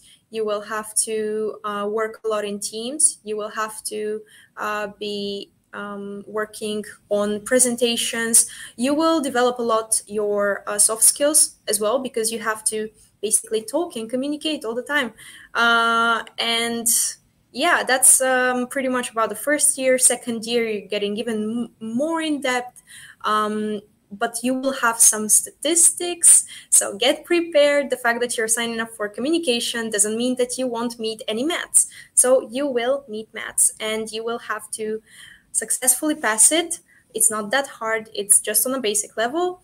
We also have things like information management, which is like working on Tableau, which is a program for that data visualization, which is useful in marketing, for example. What else in second year? I clearly remember we had, I think I mentioned media economics and so on. We had to deal with website building. So you have some of that and really useful courses about Google Analytics, Google Ads. So you will get introduced to the whole Google Ads packages and so on, which is absolutely amazing if you want to be an online marketer, digital marketer. And the third year, basically right now, what I'm studying is HR management, business communication, business negotiations. We have intercultural communication. So pretty good courses. I really, really enjoy them. And our teachers are extremely professional and they have a lot of years of knowledge and experience behind their back. So I strongly recommend communication media. Join us. We're great. I love the program and everybody loves our program. So yeah. yeah, highly recommend it. I hope that answered the question. It definitely answered it. Thanks, Ina. Chihiro, check the website, like we said, and download that program specification because it will give you everything that you could study. Siva Priya said greetings to you, Siva Priya. Can you share the mathematics portion that will be tested for the Bachelor Business program? I'm going to share those links later. Check them out because we've discussed this one a few times already. Riddle Jane says you applied before 15th of March, but you haven't received any kind of reply or comment. Is there anything that I need to do? There probably is. Yeah, so actually my colleagues were responding in all instances.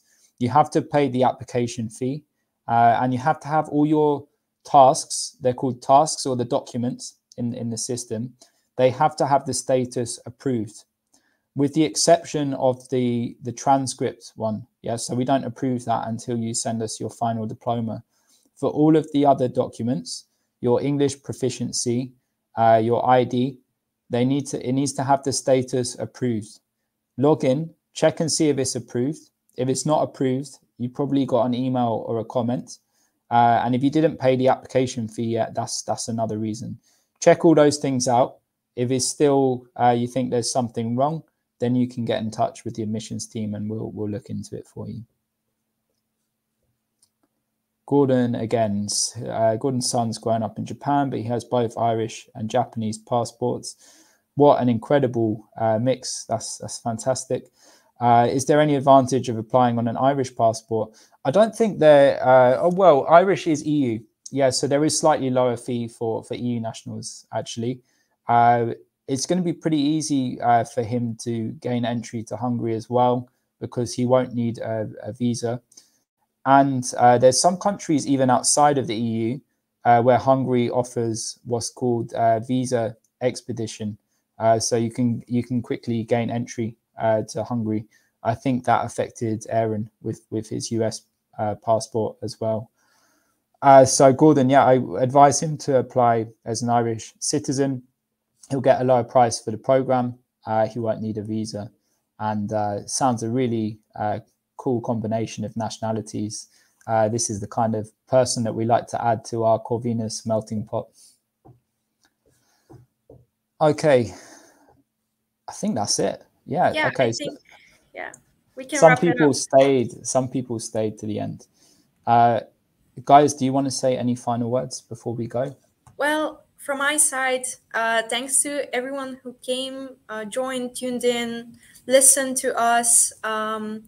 Please don't forget to double check your applications. If you have all documents in, you really don't want to miss out, because otherwise your application won't go through and you might be thinking, why aren't they messaging me, mailing me? But actually you have to fill the application completely in order for it to be good.